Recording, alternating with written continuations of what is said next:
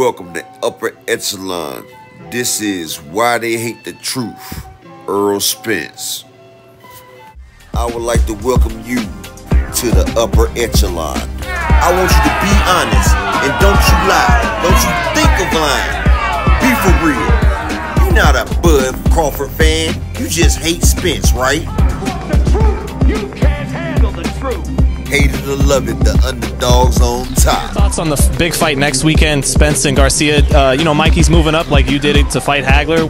Can he win that fight? How do you see that fight happening? Yes. You ask him. I guarantee you he'll tell you he will win that fight. What I found was I moved up in weight sometimes. There was a deficit. The guys are stronger, bigger, they hit harder, and what have you. And when I did that, I realized that I should maintain, not try to be heavy, but maintain my speed. Because speed is what nullifies everything. But that's a good question. Thanks. What kind of do you have to? So you have to adjust your style when you move up. Not necessarily adjust your style. Just be the fighter that you are, and utilize that. But for me, speed has always been essential. Speed has always been that magic thing. That's the most valuable asset, and I used it to my advantage. In the end, who do you pick to win the fight, though? If you were to pick a winner, I don't ever kind of pick the winner of a fight, especially in this platform here. If you're talking about me, if you say, Ray, who's gonna win a fight between you and so and so, I'll say me. Okay, I got to do this. Mikey, I'll be disappointed if it's not. Mikey Spence coming up in 2 weeks. Mikey. Why? You know what? Because he's Mikey. That's simple. It speaks for itself. They say boxing is dead. Boxing is not dead. With all these incredible matchups, these fights coming up, about to happen.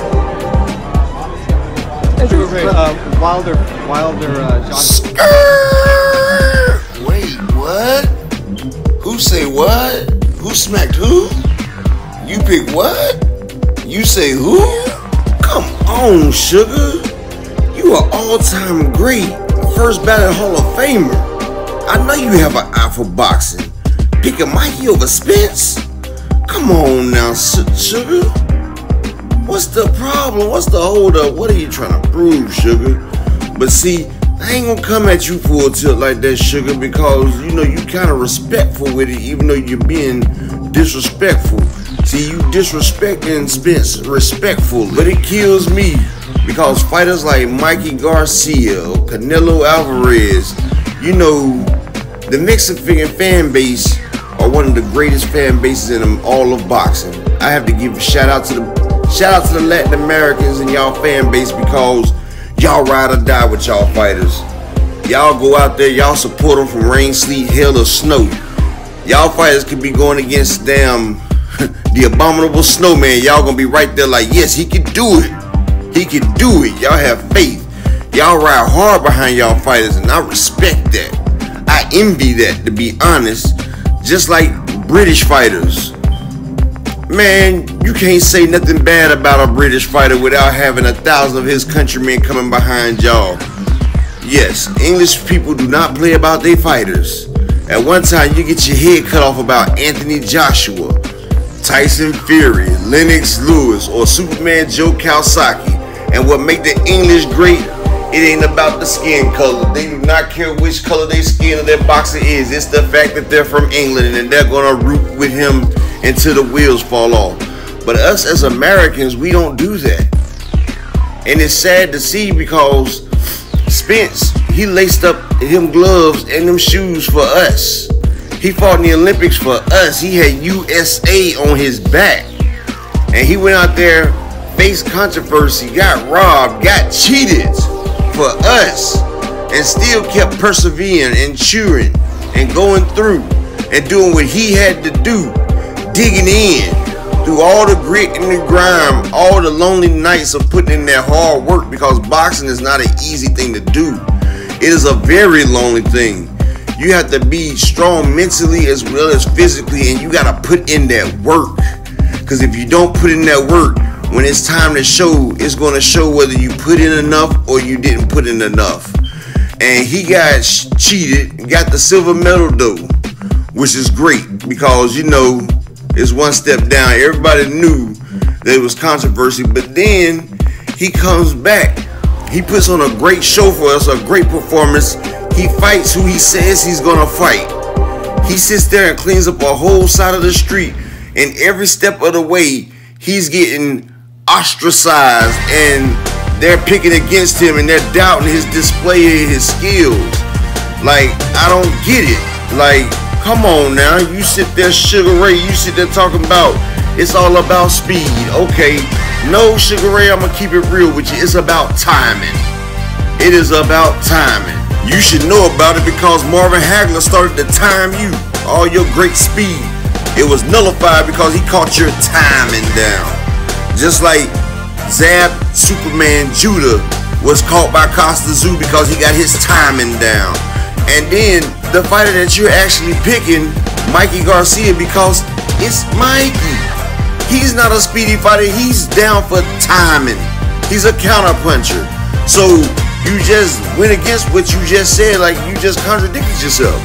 You pick Mikey, then you talking about speed is everything, but Mikey's a timing fighter. He's not a speedy fighter.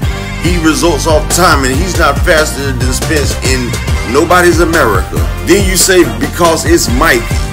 Okay, I picked Errol because he's the truth. Yes, Mikey is great, don't get me wrong, a 4-division champion. First by the Hall of Famer. Yes, he came up to 140. Yes, he's beaten Adrian Broner and Robert Easter. Yes.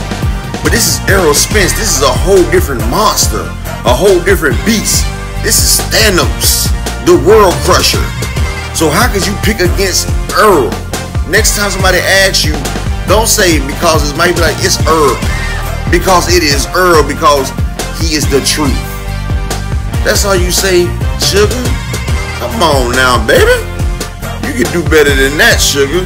Come on now. And he idolized you growing up. You was one of his favorite fighters. That fight, hopefully we could see it, but network entities are preventing that fight from happening. Well, you know, we fought each other, the Hearns, the Haggards, the Wayans, and what have you. We just didn't say we were the best, we fought the best. All those names you called off, Crawford, it's just, those guys are so gifted, they're just so talented. That has to happen. I would be disappointed if those fights did take place. Thank you very much. Wait, last time? Yeah, and the boxing fans, we was disappointed that you didn't give us Hagler versus Leonard Part 2 because that was a very controversial fight. And you know it, Sugar. You're not deaf. You're not blind. You seen the headlines. You heard the naysayers. You heard what people said. It clearly showed Hagler was doing the more damage, doing the more meaningful shots while you was doing that little shoe shine. Like you was sitting there doing a little flourish at the end, which fight, and most of it was getting hit off the gloves and on the arms. But, you know, y'all had a referee in the pocket. You know, it's boxing. A lot of times it has that. It's always for the bigger name they do that. But you wouldn't even rematch the man. You ran, ducked, and hide and wouldn't want to give that man a rematch. And the same month that he retires, you come back. So you retired because you didn't want to do a rematch. So as soon as he retired, you come back and get you another fight in. Now that ain't a duck, then it's a cock picking goose. That's what I say. I mean, I made big leaps, jumps. That is quite significant step up. If they feel they can win, go for it. How do you see that fight playing out? Who do you think would win that fight? You know, because of the size, it's just more than the size, and it's more than the strength. I don't think it was Canelo. It's more than Canelo's size and power versus Spence. Well, what else more is it? Because Spence has the faster hands and the faster feet. And I think Spence arguably throws harder shots than Canelo, if you want to be honest about it. Plus, Spence went in the doghouse with Floyd Mayweather, blacked his eye, and got kicked out. And we seen what happened when Canelo went with Floyd Mayweather. 12 rounds couldn't even hurt the man. A complete wash, dry, folded up, and put back in the closet. That's what happened. As we seen in the past with Errol and Floyd Mayweather, Spence has the style to nullify Canelo, just like Bivol. Spence has a monster jab. His jab is like a power shot. So Canelo will be sitting at the end of Spence's jab all night. And if he's not lucky, Spence is going to beat them innards up. And Spence has a high motor. Canelo cannot fight 12 rounds at Spence's pace. Spence will break him down quickly. And he would not be able to handle the onslaught or the quick foot speed or the hand speed of a young Errol Spence. That's why he ducked him for $55 million. Press 1. Shout out to Champ Side, because we're talking boxing, please. Yes, boxing. Spence is a boxer, a banger, a counterer, and a demolisher, all wrapped into one. Tyson Crawford. Thank you for Sorry, guys. Why do you keep picking against him? Like, why? What has he done to you?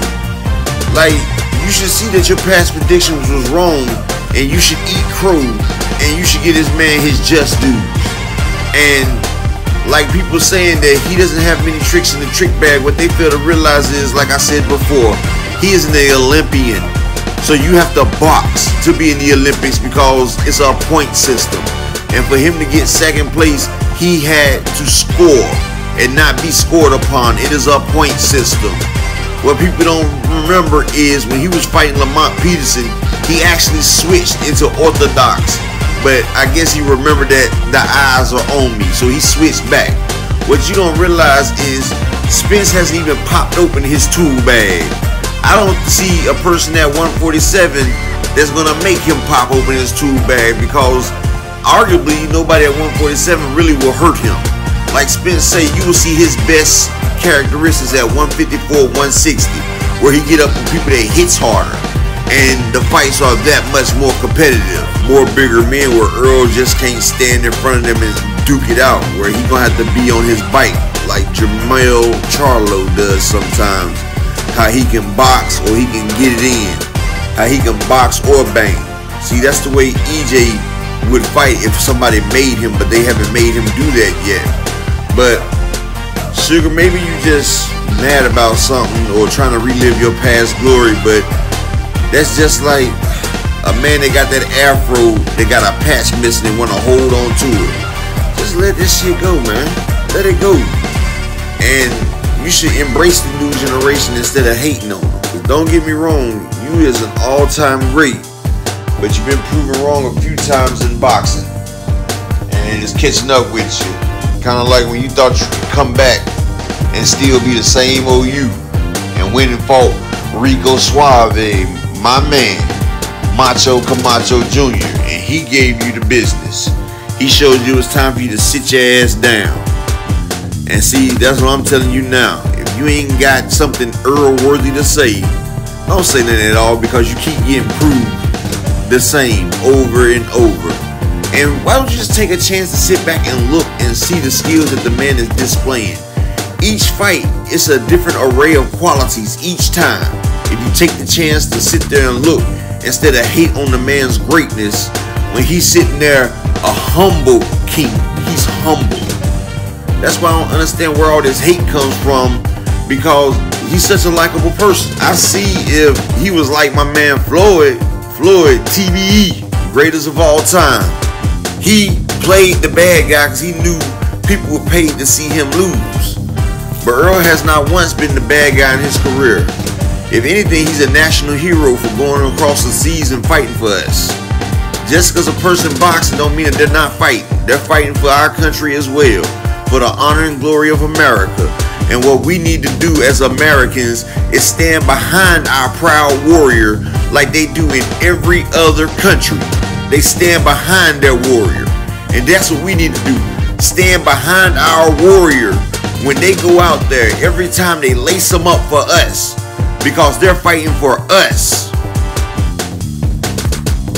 And see, until we realize that, we're going to be divided, a nation divided. I don't care if it's black, white, Puerto Rican, and Spanish. We're all Americans, and we should all be cheering for this man.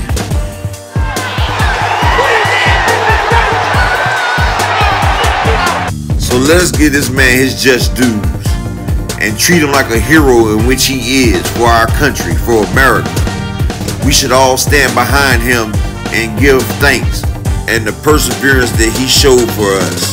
Man down. Over 41 years ago, you and Hearns participated in one of the greatest fights in sports history, boxing history, world history. And now we've come to the eve of the same such thing as Errol, the true Spence, gets ready to go against Terrence, Floyd Crawford. Both of them are undefeated. Both of them are elite. Both of them are in their prime and they're ready. Somebody old must go. And we don't need y'all putting down one or the other. Let's talk about each one of their skills and saying what the other can't do and won't do. Because both of these are very capable fighters. And people want to downplay Errol, mostly the Hall of Famers, but Errol can do everything that Terrence can do. He has every knife in the butcher's block. Now, not being biased, but this is an uphill battle for Crawford because he has to go against a high-octane style that is relentless, and it comes with heavy devastation. Not saying that he can't do it, but it's damn near impossible. So if he does it, I'll call him Tom Cruise because it's mission impossible. Roy, I think that you're a hater.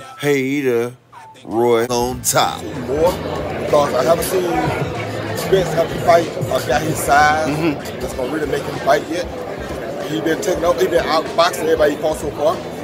Mikey wasn't his size, so we expected that. The guy overseas, Kell Brook, he had some broken orbital from Triple G, so I don't think he really was the same either. So we haven't seen not his fault. He just ain't fought that person yet. But now he's about to fight that person that gives us a measure stick. That's the way he really is. After I see what he does with Sean, then I probably give you a little bit better of a breakdown on how I see fighting. All right, come on now, Roy. You say Spence need to fight somebody his size? He's a fucking welterweight. Everybody that he fights is his size of welterweight. Unlike Crawford moving through the divisions and fighting smaller people like Gamboa, who is a 122-pounder coming up to fight a 130-pounder, and using Sean Porter as a measuring stick. Didn't Kell Brook beat Sean Porter? Why you couldn't use Lamont Peterson or Ocampo? Or Mikey Garcia, who y'all said was pound for pound great? See, I hate when people say something and then try to backtrack, because you was on the Mikey Garcia train as well, Roy, with Sugar Ray Leonard. But now you talking about he need to fight somebody, but you're not saying nothing about Bud, who's moving through fighting people like Gamboa, who dared to be great, jumping up 2 weight divisions, or John Molina Jr. or Hank Lundy. Come on now, you talking about you need to see somebody fight somebody's size, then bring that to Crawford as well. You gotta have the same energy when you come into both fighters, Roy. That's being unbiased. I ain't saying nothing about how big it is until it's signed, because I've been looking for it for so damn long that I'm tired of even thinking about it. You know, it's like, it's been the biggest fight that needs to be made for the sport of boxing for the last 3 years.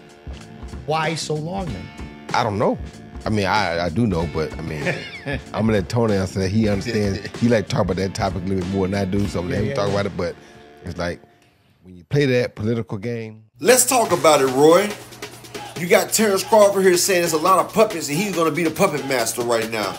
Errol Spence has been signed his part of the contract months ago. We still haven't got Terrence Crawford to sign his. He's also trying to price himself out because, see, he knows Errol Spence will do whatever it takes to become undisputed. And he knows that his time is almost short, so he's trying to get a farewell fight, a retirement check. Usually, Bud is with all the smoke, but right now, we see no smoke. Crawford has had 2 times to make this fight. On his way to welterweight, Spence offered him the fight, but he took the Jeff Horn fight. After the Porter fight, Spence offered him 60-40. He didn't want that fight.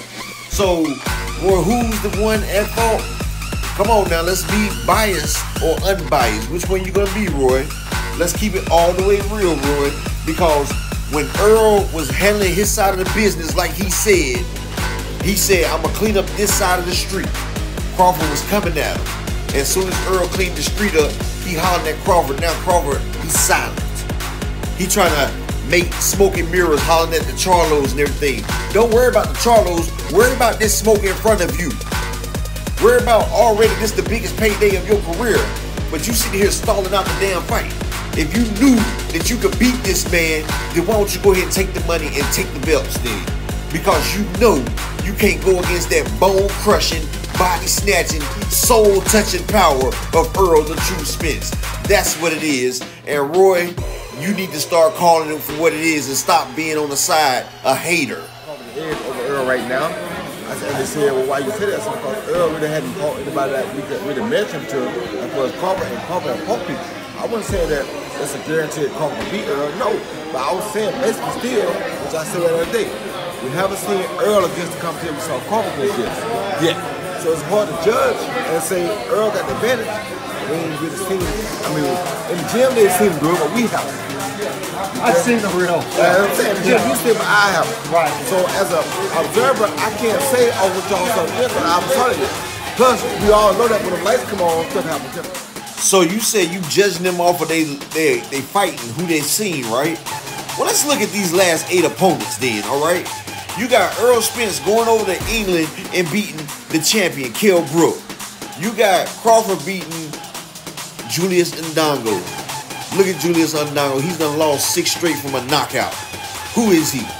Then you got Lamont Peterson, 2-weight division champion Lamont Peterson, who is arguably a dog.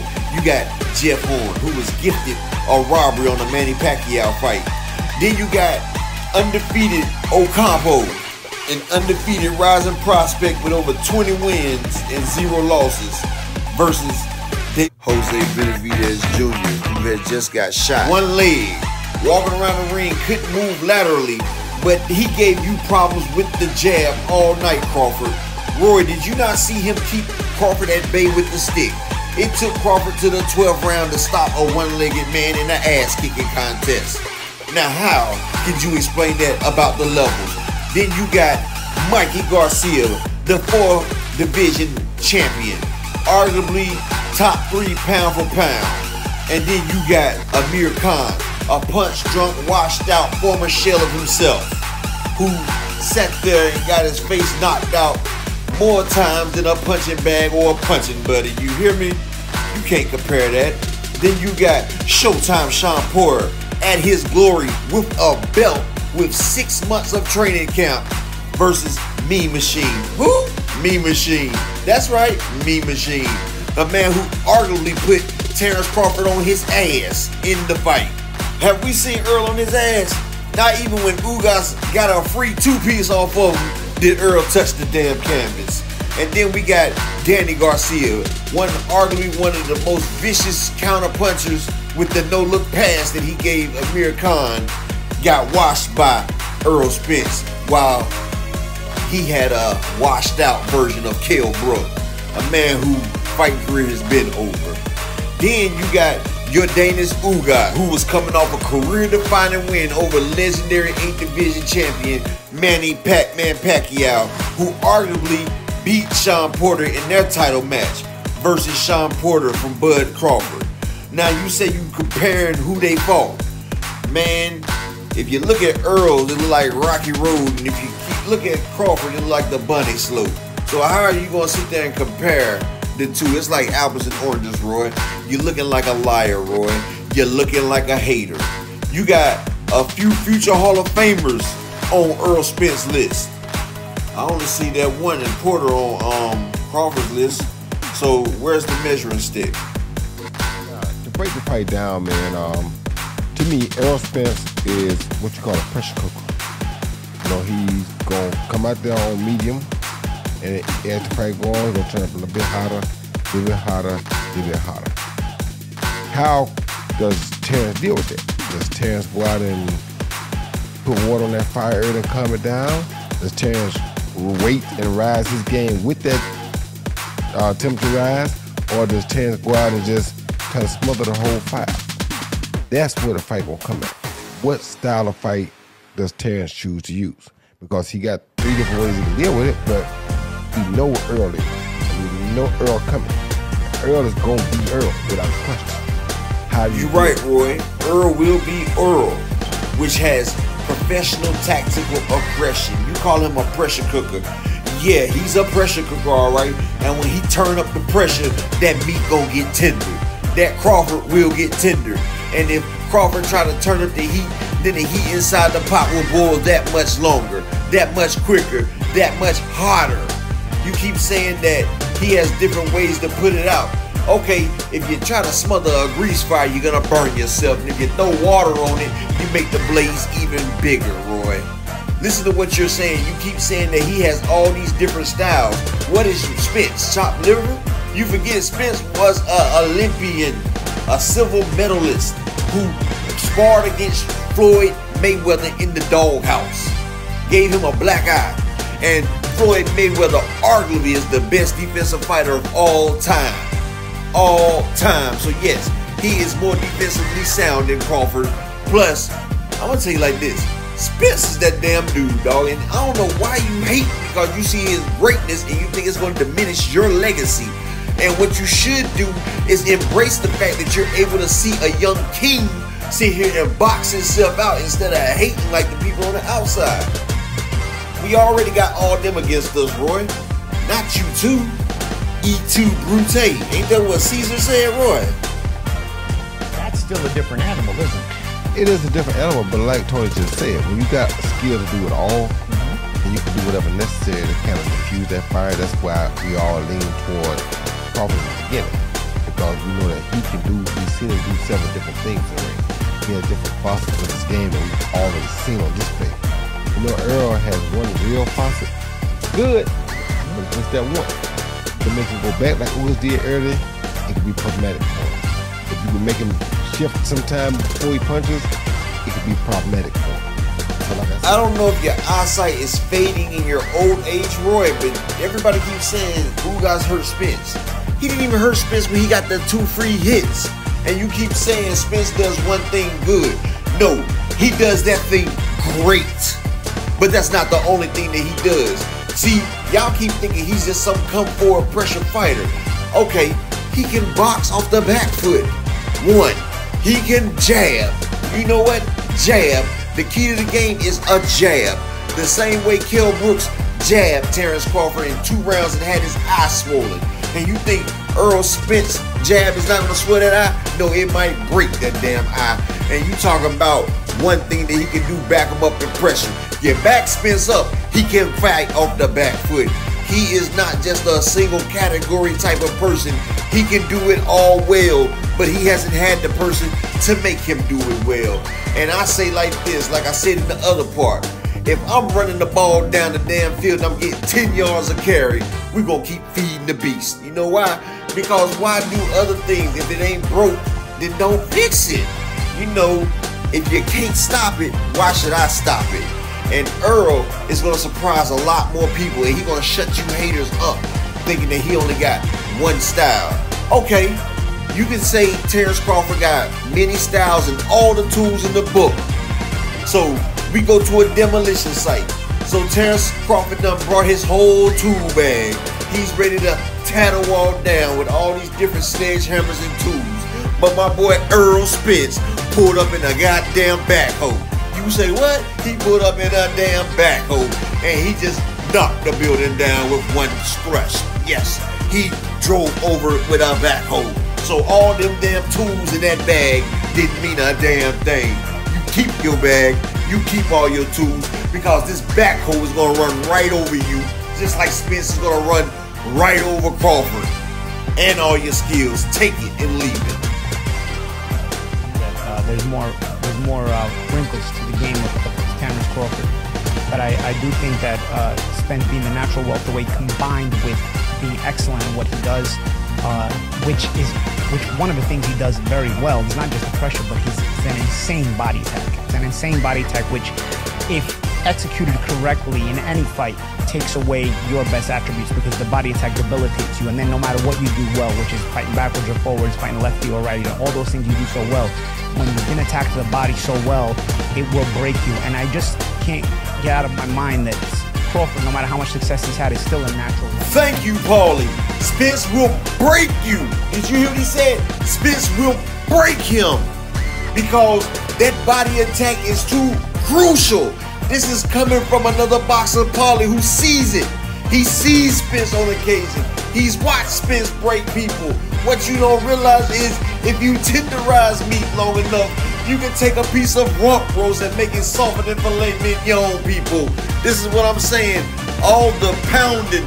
This is blunt force trauma. A human body isn't made to take this type of punishment, this type of damage. And Errol comes with a relentless assault. It will snatch your soul. It will snatch your breath. And it will snatch your will to fight. Just like Ugas came in there, hyped and ready to take on the world as a champion, ready to do it for his people of Cuba. This man done faced death numerous occasions coming back to this country, and that couldn't stop him. But the power and the speed and skills and the tenacity of Errol, the true Spence, broke that man. And they knew they wasn't gonna be to knock that man out or take that win. They knew they had to break his body. His mind was intact, but his body was broken. Ribs broken, face broken, eye sock broken, Kell Brook broken, Lamont Peterson broken. Come on, people. Garcia's career broken. Ocampo, where is Ocampo? When you fight Errol Spence, you lose boxing life. Errol, you can't fight another fight right behind him because he does internal damage. He comes out there and he embraces the art. It's gladiators, like the Roman Colosseum. They fight to the death. It's just that the fighters nowadays isn't willing to die for what they believe in. But Errol told you it's kill or be killed. Boxing is not a sport. It's a fight to the death. It's a fight for your life. It's a fight of nutrition. It's one person will against the next to see who trained the best and who's going to come out on top. Who is number one? Who is the alpha male? It's the one sport that you can't play. You just got to fight with it. And Spence, he's going to put it all on the line. He's done faced death. Crawford as well. But Spence is willing to face it before you beat him. And if Crawford ain't willing to go all out, then his body's going to go out before then.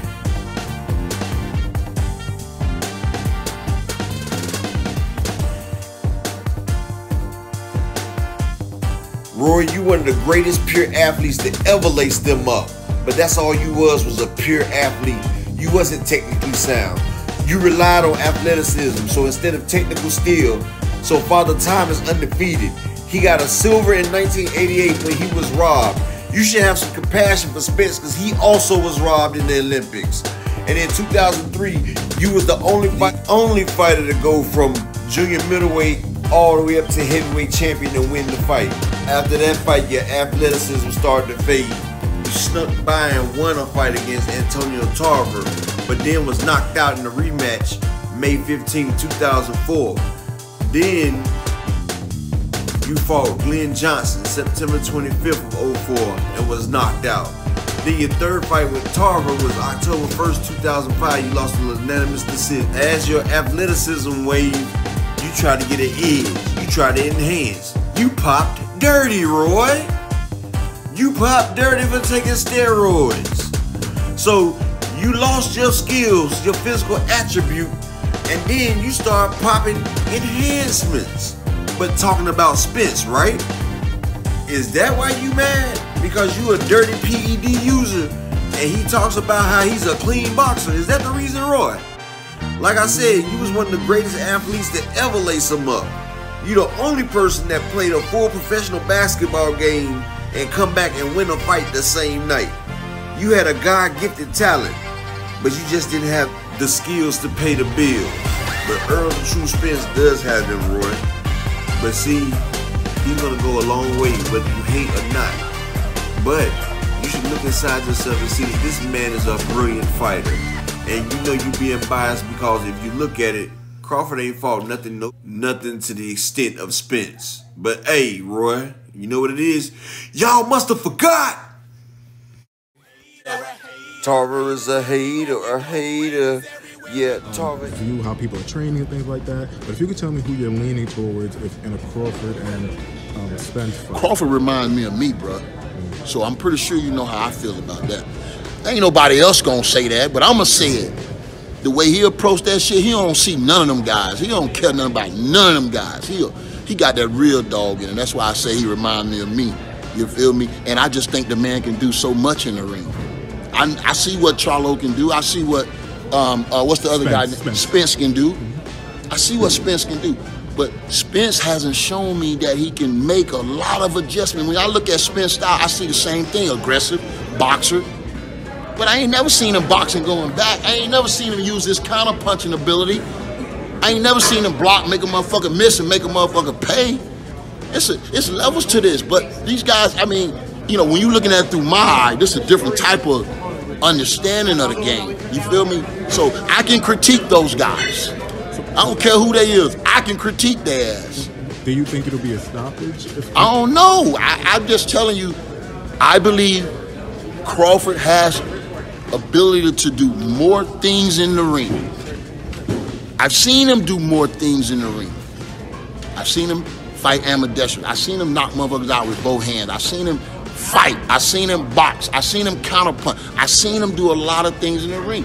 When I see Errol Spence fights, I don't see a lot of that.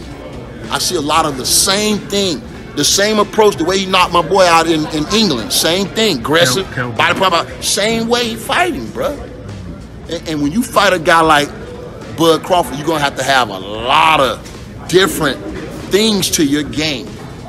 Gotcha. That's all I feel. That's how I feel. That's my take. First off, Tarver, with all due respect, funny how people say that before they say something disrespectful, but I have to say it. You sound like a damn fool. Talking about Bud reminds you of you. I'm a fan of boxing, not just the boxers. You and Bud are night and day. Skills Bud has, you could never hope to possess. His elusiveness, speed, his IQ, his switching, his stopping power, his ring dominance. Now, you have been dominated. You're flat-footed while he is fleet-footed. And you have a style more abbreviated to Spence when he chooses to bulldoze an opponent who can't hurt him. I said an opponent that can't hurt him, meaning you're not as skilled as when Errol is using a calculated aggression. You and Roy are a couple of has-beens hating, while Paulie really thinks Rocky Balboa was a real fighter. Talking about you had real dog in you. I must have missed those fights, cause Eddie Harding, B-Hop, and Awesome Chad Dawson fights are kidding. You were a 3-1 favorite versus rising middleweight B-Hop. He outstripped you, outpunched you, outdogged you, a middleweight. Yeah, you beat a weight drained Roy Jones, but you might have popped dirty for that one because you have a history of popping dirty. You've popped dirty not once, not twice, but 3 times for banned substances. Spence is a very efficient and economical puncher because he doesn't waste shots. All of them hurt. All of them are for a purpose. All of them for the good of the queen, like an ant in a farm. He also is an economical and efficient boxer because he doesn't waste movements. He is precise when cutting off the ring. Up close, he knows how to throw, dip, pop, roll, counter, and get up out of there before the opponent has a chance. You say Spence can't adjust. He was an Olympian, so he has to be good at Olympic style scoring. Hit and don't get hit. He put away his come forward style to outbox Mikey, who everyone said boxes too well for Spence. He didn't use an aggression, so it wouldn't be no excuse. He boxed beautifully, off the back foot, changing levels, in and out. You forget, Errol has one of the most explosive jabs in the game, and he controlled Mikey perfectly with it. You say no dog? The man went 12 rounds fighting Sean Porter in his own game. Blow for blow, like 2 rams in a heap, clashing heads. No dog? Thrown from a Ferrari. Only broken bone was in his mouth, and he was back in the ring in less than 18 months. Fighting the top-level former 2-division world champion, Danny Garcia, without strength and conditioning, without a warm-up. Damn it, Danny was the warm-up, and he got washed by Spence. boxing and controlled him with a superb jab. So you right, Spence doesn't have much dog in him. He's a hot damn werewolf. And he has grown and learned each fight. He has shown more wrinkles than you ever have. He put it all together after each fight. He's downloading and calculating data. And the end result was Udanis Ugas. Bud done let EJ get too much experience now. Should have caught him earlier when he was still partying and not taking boxing seriously. But time's up. Thanos has finally got the final stone to the Infinity Gauntlet. And it's nothing no one can do to stop this man. Tarver say you got a keen eye. And you say you never seen Spence counter. Hell, he countered Sean Porter and dropped him on the counter. And Spence has the highest punch-to-hit ratio in welterweight. And everybody want to say that come forward style is so basic. The thing is, it's not basic. He just mastered it. He mastered his craft. And when you do something so great and they can't stop it, why switch it up? That's kind of like Seattle throwing the ball on the 1 yard line with beast mode in the backfield. See, they lost the Super Bowl with it. Spence is going to do what he does until someone stops him. And then you will see the best Spence when he starts using his other tools. But one thing we can say about Spence, he won't never pop dirty. He won't never be a statistic for using steroids. Mr. Antonio Tarver, Mr. Banned for anabolic testosterone. Mr. You done failed more than 2 tests. You sitting out here popping dirty and then talking about another man. You must have thought we forgot this. Like your co-host Roy Jones say, y'all must have forgot. And don't worry, I'm going to get on Roy too, because I got a video with his name on it too. Because, yeah, Roy, you pop dirty too. And you're hating on Spence as well too. So you're going into why we hate Spence file as well. I'm just letting you know ahead of time. Might be the next video. But he does what you didn't do without taking the stuff that you take. And with the better record, he has a better legacy. Him and Bud's legacy is better than yours. And I'm going to show you diversity. Look at the way B-Hop put you down. And see, this is why you're really mad. Because you see yourself in Errol. And you see yourself in Bud. But you see yourself on the other end of these vicious and malicious shots. You having flashbacks of what happened to your career. Which your career really was lackluster for real. They had great hopes for you, but your biggest achievement and your only achievement was beating Roy Jones. And who can comfortably say that you did that without performance enhancers? Because they say once a cheat, always a cheat. And those are only the times you got caught. What about the times that you didn't get caught? And they say, take the needle out your eye before you try to take one out the next man. So before you start trying to criticize and badmouth Errol, why don't we just say this is going to be a great fight and we can't wait to see who wins, instead of trying to badmouth the other one? Because hating on Errol only makes him stronger. And don't throw rocks when you live in a glass house, Mr. Tarver. Because when you throw rocks living in a glass house, it can all shatter and it all come down. And I do tell you this, I bet if you and Errol was the same size, or even if you was a little bit bigger than Errol, I bet he'll wash you. B-Hop washed you. You couldn't stand up to the punch placement and the damn aggression and the dominance of Errol Spence. Spence is kind of like a spider or a snake. Not saying literally he's like a spider or a snake, but like figuratively. Like, people have an unknown fear and they just hate spiders and snakes. But when they don't realize that spiders and snakes kills all these pests and rodents and take away things so we can have a more enriched life.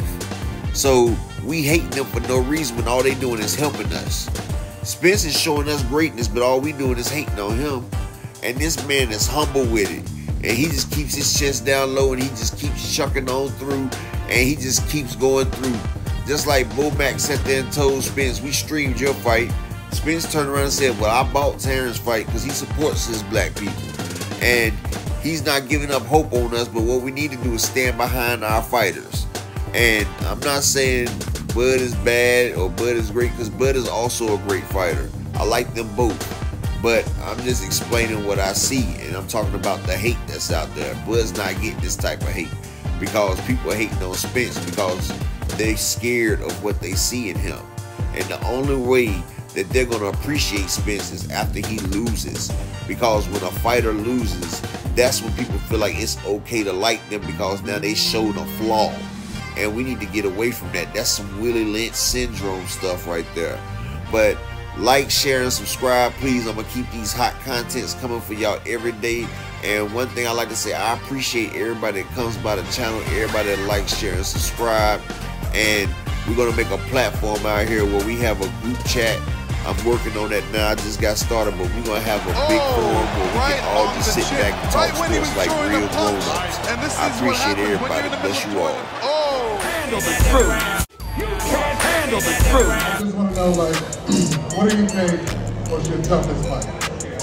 I'm gonna say I had two tough fights.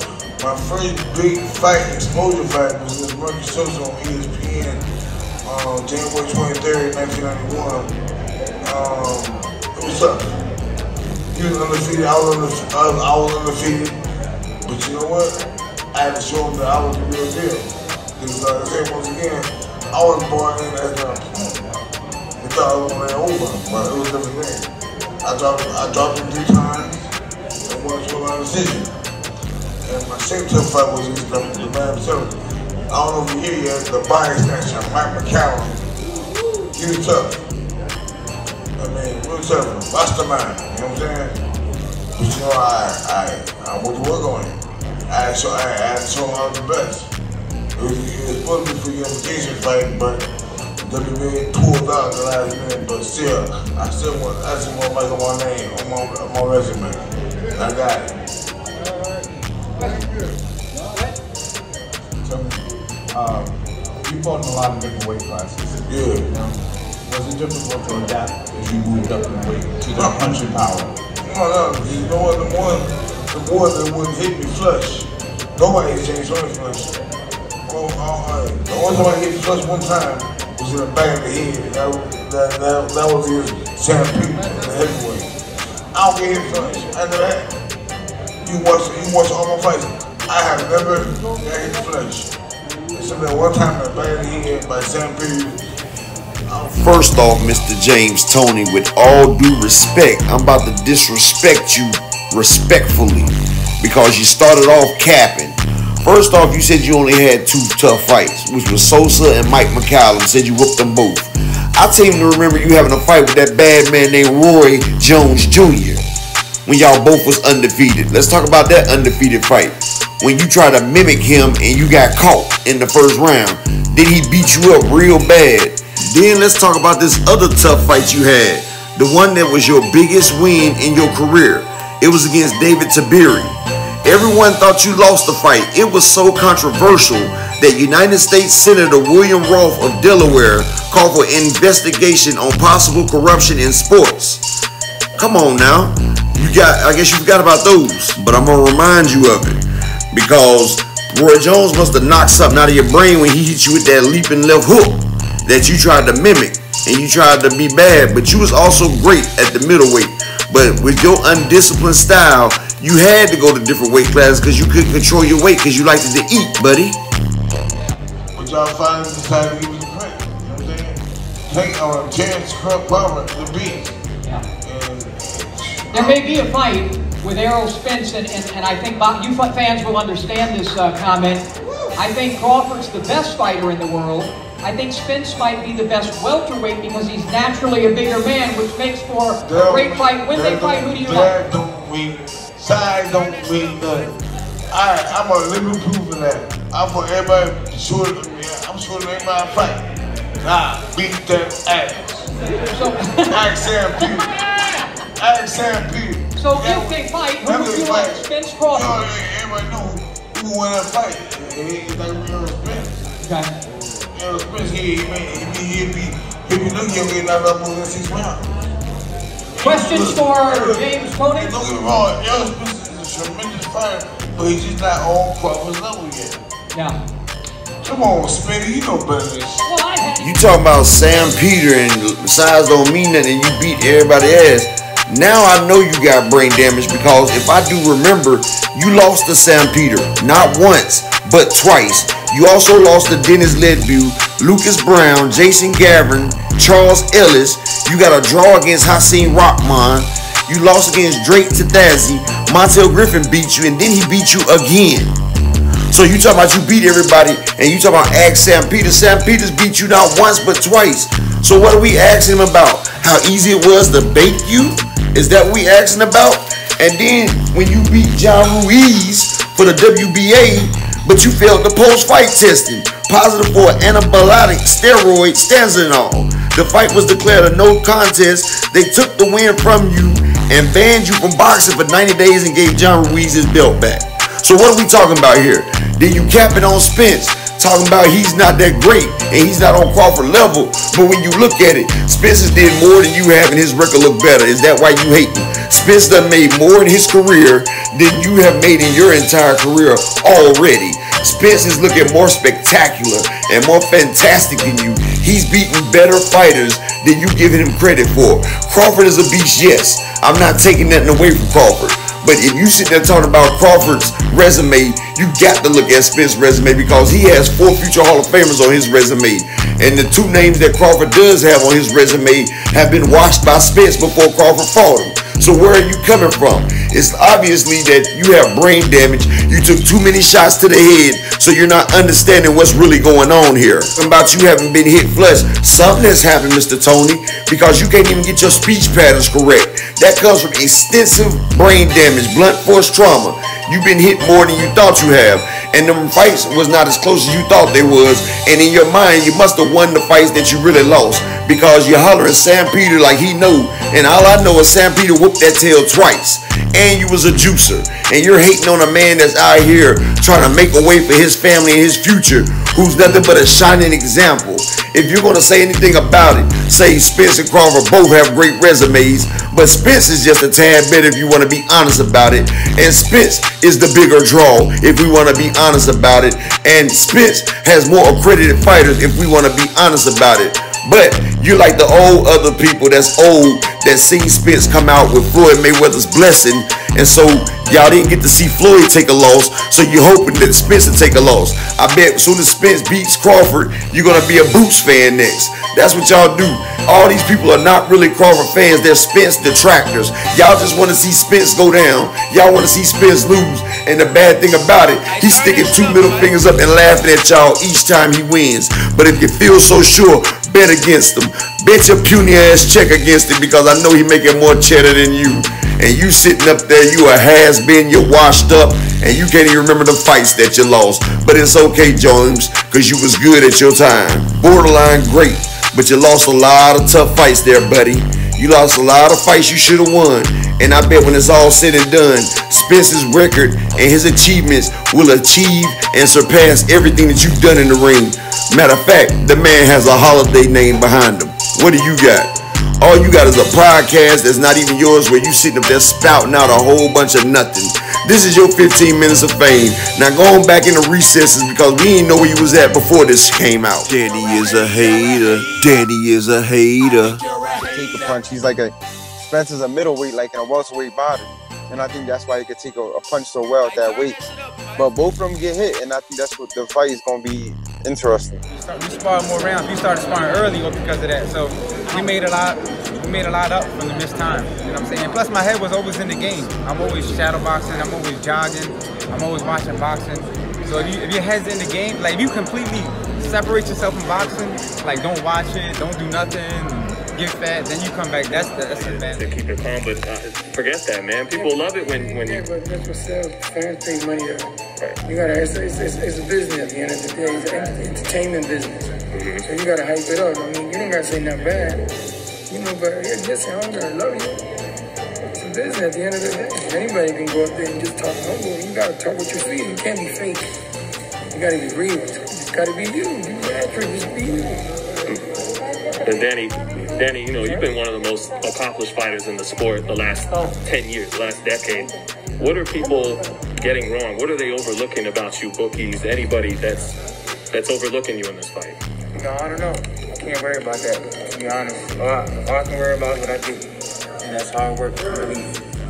That's all I can't worry about.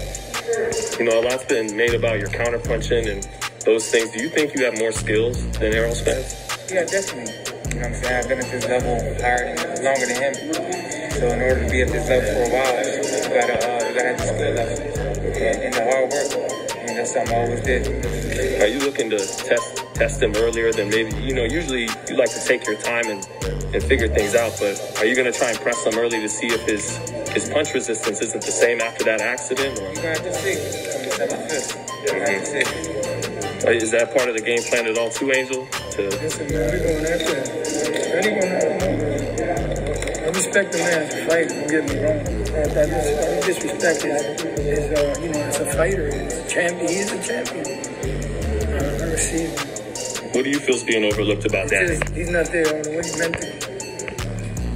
It's a mental thing. There's a mental thing, spiritual thing, and a physical. He's not there. You could try to lie for him and cover him up. I can see it, man.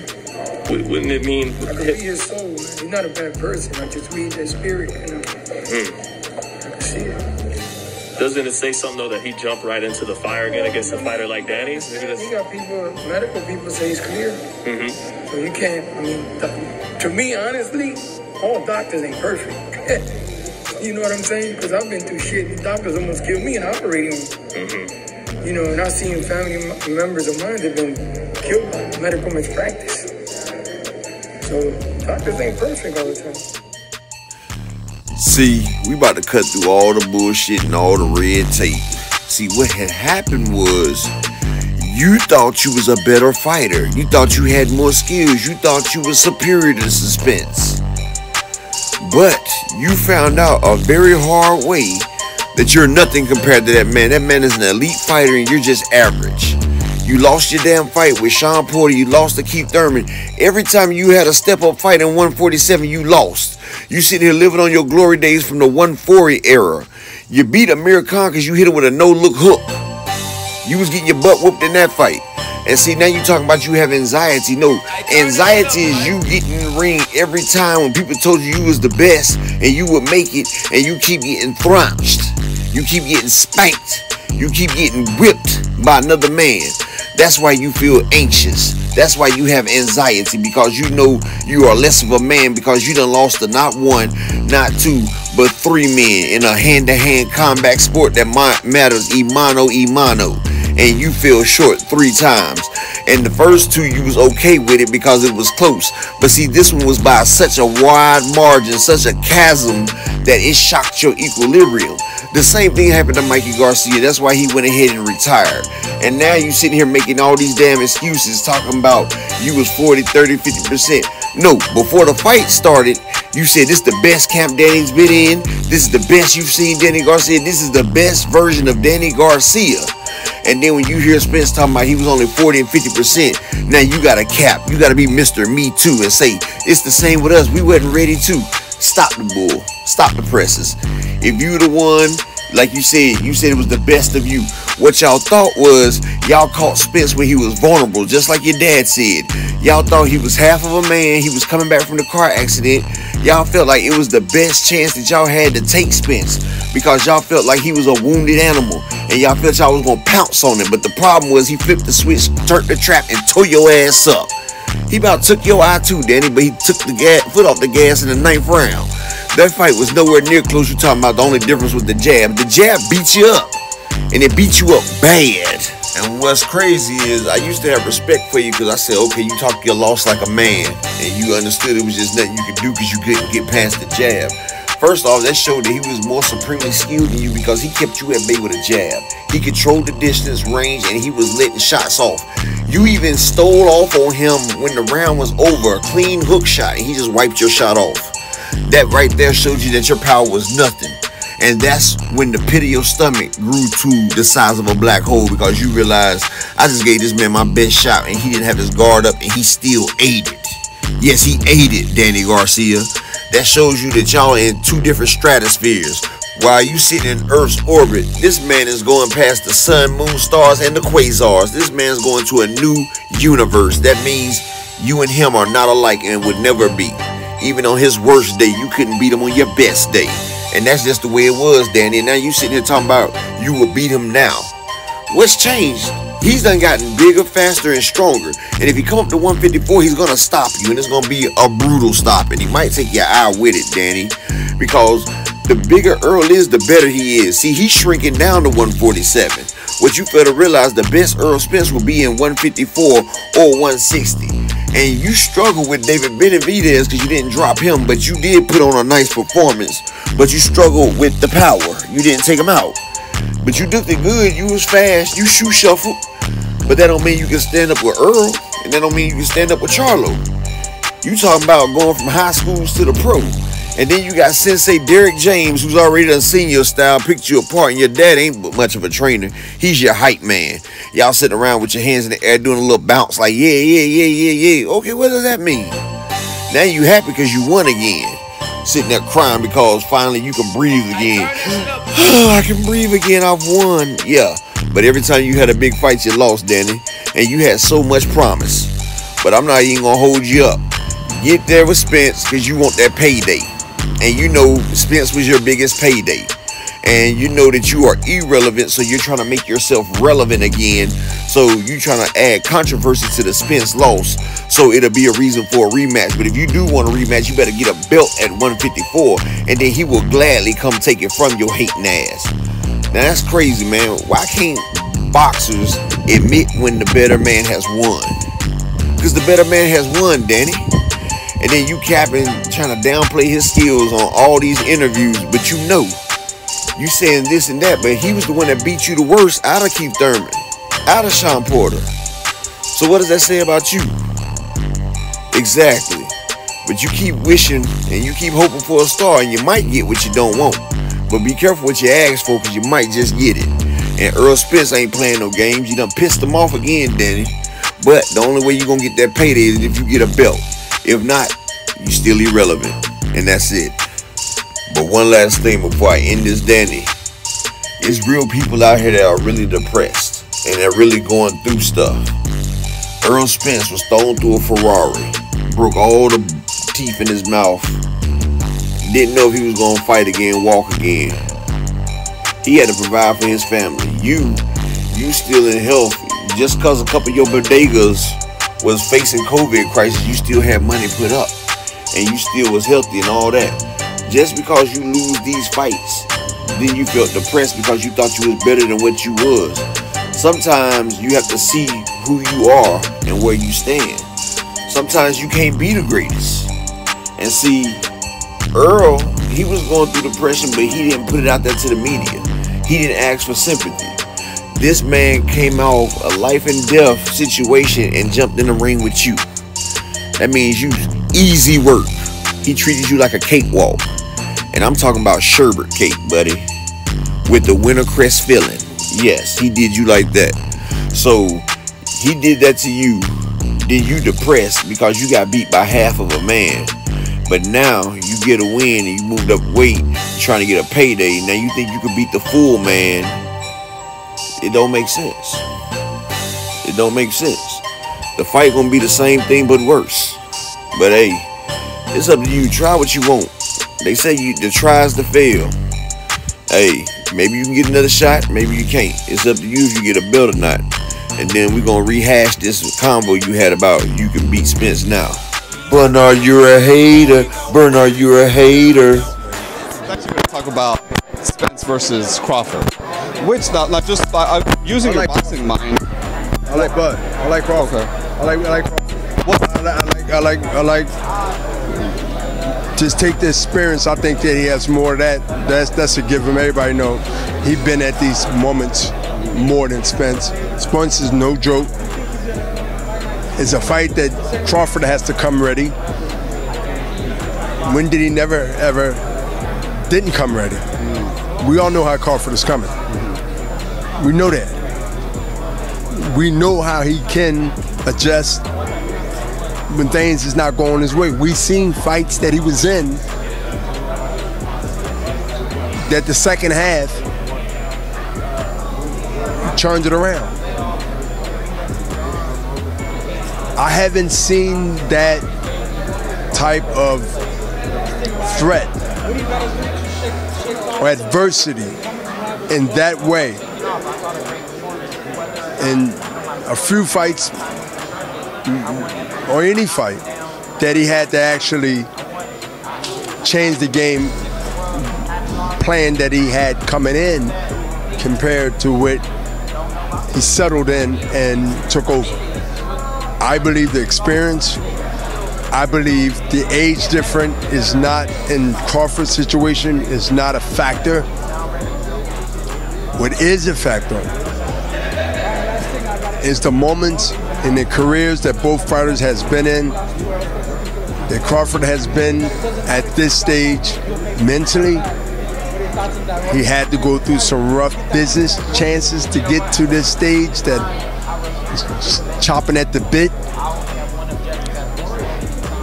I like him in that fight. You said that you haven't needed, Spence hasn't needed to make the adjustments like like the way Crawford has. Could that be maybe because what Spence does works off the bat and he just kind of dominant from that point where he doesn't need to make the adjustment because he's just rolling? I think it's just his talent is showing that the guys he went up against, the quality guys that he went up against the guys that Crawford went up against, it's night and day. It's definitely night and day. You only who your opponents are. You only who your opponents are. You can be 30-0. I want to see the opponents you fought to justify those 30s-0. So I want to weigh the talent. I'm not saying everybody was lame ducks. They had no damn chance going in. They didn't even have a chance at the damn press conference, let alone at the weigh-in. So we're going to get to the damn fight. You telling me there's a possibility? There's upsets in cases, and there are surprises. There are upsets, and there are surprises. With all due respect, aren't you the same boxer that said he would never lose to a white boy? You got knocked out the ring by Joe Smith, and Kovalev gave you the worst whooping of your career. But hold up, let me introduce this upper echelon in the building, and Bernard Hopkins. I'm gonna go kind of slight on you because the way you talking, I'm thinking you getting some damn brain damage from all them hits to the head. And I'm gonna go ahead and say this: you was a very good boxer. You gave us a lot of years, and you've had a long, illustrious career. But one thing I can say that separates you and Errol, y'all record was never the same because you started your career 0-1. You didn't even start as a winner. You was always playing catch up, so you don't know what it is to be a winner, to start from that winning field. And see, you also was a dirty fighter. You brought out all the dirt and all the tricks of the trade. Anything that was dirty that you could do in a boxing match, you would do it, Birdie. Yeah, Birdie. What I don't get is y'all keep talking about their resumes and who they fought, and one fought one and one fought like y'all keep putting all this great precedence on everybody that Crawford fought. And Errol, talking about Errol fighting nobodies, if you think about it, you got it completely backwards. Errol has the more impressive resume and the more fighting statistics that you talking about, the accolades maybe Crawford has, but Errol has the names. He's had the fighters. I'll give you a side-by-side comparison, Bernie, because I don't understand where you come with this. This is the last 15 fights. Number 15 for Crawford is his best fight, and that's Yuriokas Gamboa at Noe. Then he had Ray Beltran against Francisco Castro, Thomas Delorme versus Samuel Vargas, Jerry Dean versus Phil LaGreco, Hank Lundy, that's another good fighter, versus Chris Van Heerden, which is a good fighter, Victor Postile versus Alejandro Barrera. You got John Molina Jr. versus Chris Algieri, Felix Diaz versus Leonard Bundu. You got Julius Idongo versus Kell Brook. the champion in England. Then you got Jeff Horn versus Lamont Peterson. Then you have Jose Benavidez, one leg been shot, versus Carlos Ocampo, 23-0. Then you have Amir Khan, knocked out, washed up, versus Mikey Garcia. Then you have Mean Machine, Sean Porter in his prime with the championship belt. Then you have Kell Brook that's been beat already years prior with a belt and eye socket injury later. Kell Brook against Danny Garcia. Then you got 1 foot out the door, done retired, Sean Porter versus Yordenis Ugas, who undoubtedly beat him in the fight, but they gave it to Sean Porter. So we're gonna say Crawford's best fights. First, what we're gonna do, we're gonna take away Sean Porter and Kell Brook off both of their resumes, right? If we do that, Yordenis Ugas, Danny Garcia, Mikey Garcia, and Lamont Peterson could beat anybody on Terrence Crawford's resume. Those 4 fighters right there could beat anybody on that resume that Crawford has. Either one of them, you guys could wash everybody on there. Danny Garcia could wash everybody on there. Mikey Garcia most definitely would wash everybody on that list. And Lamont Peterson would beat everybody on that list. Hell, Linda Bundu might either. With the 2 same names took away, you got a washed Amir Khan and a Jose Benavidez with 1 leg. Jeff Horn and Julius Indongo. None of them fighters will beat the 4 that I said. Victor Postol, no. Hank Lundy, he was a great fighter, but he was way too small. But he did give Bud fits in the fight when he was beating on him, when he was switching up, and Bud used his weight to stop the man. But Gamboa was his best win, because taking that from him, Gamboa was a monster back in them days. He was one of my favorite fighters as well, until he went through a whole bunch of adversity and some BS going through his thing. But that's a solid win for Crawford. But Danny Garcia, Mikey Garcia, Lamont Peterson, Ugas will wash everybody on Crawford record. But they sitting there talking about Errol hasn't fought nobody. No, Crawford hasn't fought nobody. And he hasn't fought the talent that he needs to fight a guy like Errol Spence. I like to see him fight anybody at the top. Is there a name in particular that you think Well, look at the division. Take on another champion. We can clear all this stuff up real easy. And the drama part is part of the hype and building things up. But unification is what I always stood for. Yeah. So unification of these champions in all divisions is something that I might not live to see it, but hopefully I will be the best thing for everybody, because now you know who's who. And the second guy that comes in second of being undisputed, or if they say champion of being undisputed, behind undisputed, they would have to always have a goal to reach, right? You ain't really get it until you get all the belts. Let's take it back old school and the new school. Let's take this thing back in the old school to new school. So we're in the new school now, 2022. Yeah. You know, this ain't the Similac baby era. Yeah. You know, this ain't the sugar and water era. Yeah. It's something else era. So I'm with that. And then let's mix a little bit of that, mix a little bit of this, and we got a great recipe.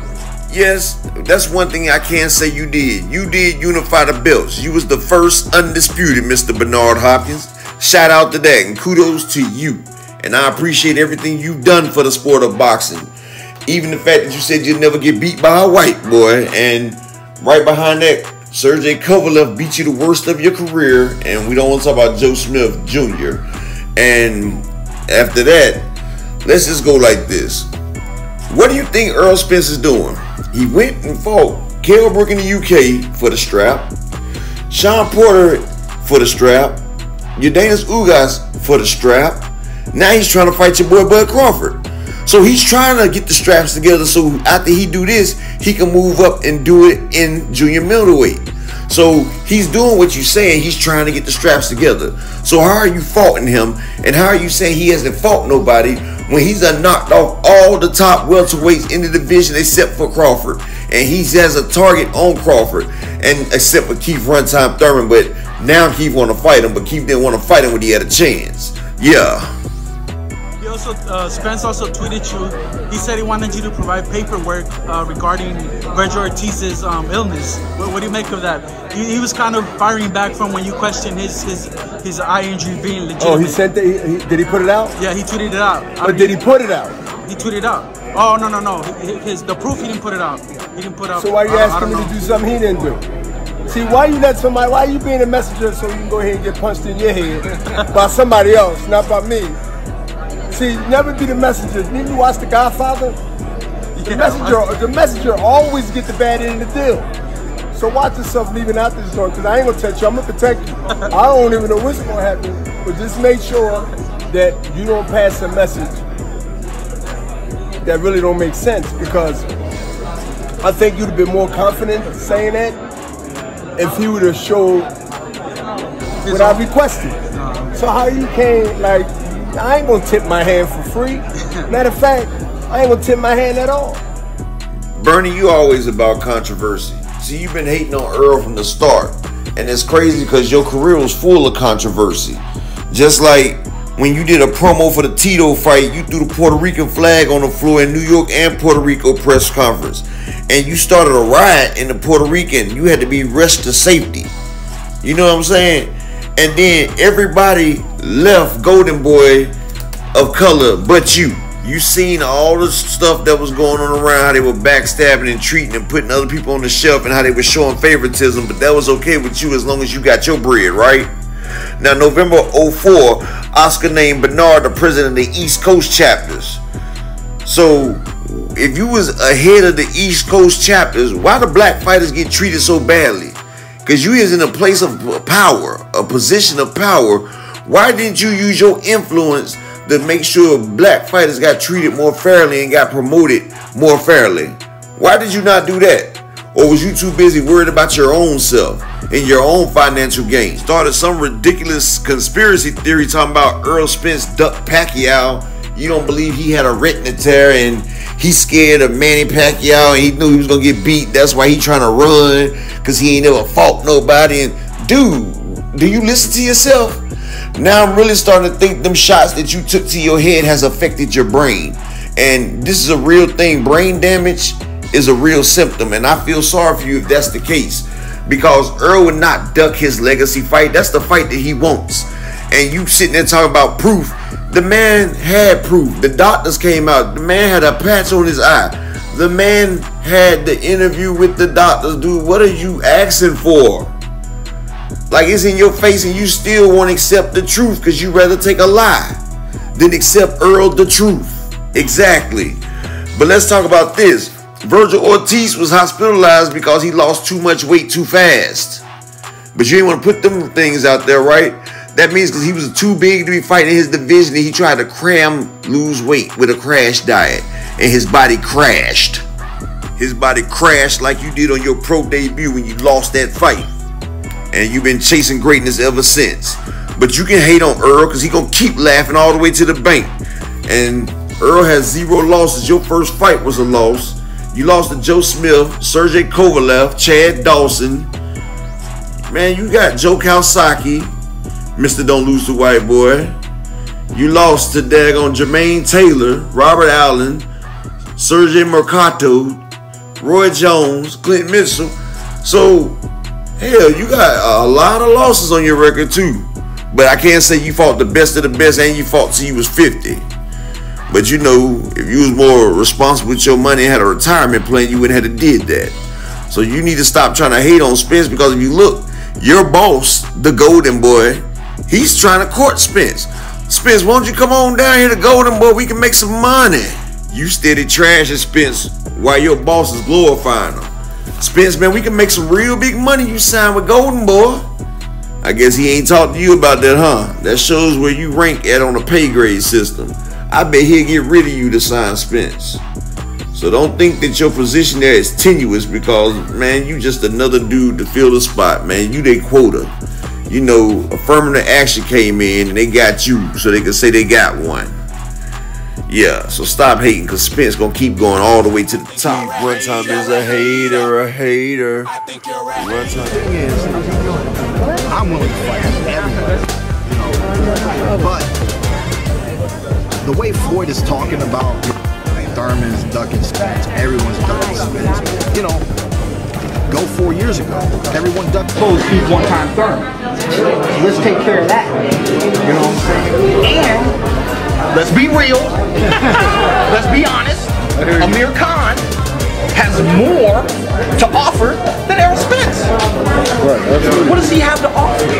Absolutely nothing. The only thing is that Floyd is not standing behind Amir Khan and challenging you. So I'm exactly. Yeah. So how about I stand behind somebody? And then just have bigger, better fights. How come you don't want that fight with Spence? That's the fight. I don't want it. You're not. I know you said it's all about your health. Yeah, the moment's not now. What? It's not today, and it's not tomorrow. Doesn't mean that it's not a fight that's gonna happen, right? And I wonder why Keith Thurman is keep ducking Errol Spence. Everybody is ducking Errol Spence. Errol Spence wants his mandatory with Cal Brook. Keith, Runtime Thurman, your old hating ass. You sitting there talking about Amir Khan has more to offer than Spence. Then you keep saying this and that. You'll make the Spence fight. Yes, you want the Spence fight. But unfortunately, you was denied you in the Spence fight. You told Spence to get a belt and then you could fight. But before then, you said he has no experience. He's too green. So he went across seas to England, got a belt, came back. He beat the man that all y'all was scared of, the special one, Kell Brook. Then he come back to you, now you hurt. But the reason why you mad at people because you had them fooled. People thought you was this tough, thorough individual. I did too. When I seen you take on Sean Porter and Danny Garcia, I said, boy, Runtime is that man. But you turned from one time to Runtime because you seen this young wolf behind you. What happened to the Keith? Yo, Paulie, don't duck me, son. You better not duck me, son. What happened to that same energy? You got Errol Spence, he been on your ass since 2017. And you say you want the belts, he had a belt. But you continue to get an injury after injury. I'm starting to think you was made of glass. And then when you come back, you talking about this is a step up year for you. You're not gonna make any big fights, quote unquote. Then you have a nerve to take a championship fight with Manny Pacquiao. Yes, that's a Hall of Fame fight. Yes, I do believe that is a great fight, but you said you wasn't taking no big fights, and you said when you do it's for a belt. Now, you went out there, you tried to steal the church's money, and Manny Pacquiao old ass put you in the dirt. He put you right on your ass, and you thought you was gonna skate by with it. And it's funny because that's karma. All that time you was sitting there ducking Errol Spence, wouldn't give him a chance. Now, like he says, times have changed.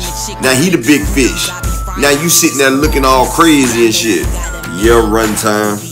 It's a sad shame now, ain't it? Keith Runtime Thurman. And you had the buildings to be someone great. Not taking nothing away from you, but you just was a smart fighter. People, they give you credit for your intelligence. And see, I seen the play. I seen it. See, when you fought Danny Garcia and Sean Porter, you was able to get 5-6 quick rounds fast on him because you know Danny Garcia is a count puncher. He don't start fast. And you know you can outpoint Sean Porter. So you went ahead, jumped up on them scorecards and cruised your way to a victory. You know with Errol Spence, that ain't what's gonna work. You knew that was gonna be a hard knock, grueling fight.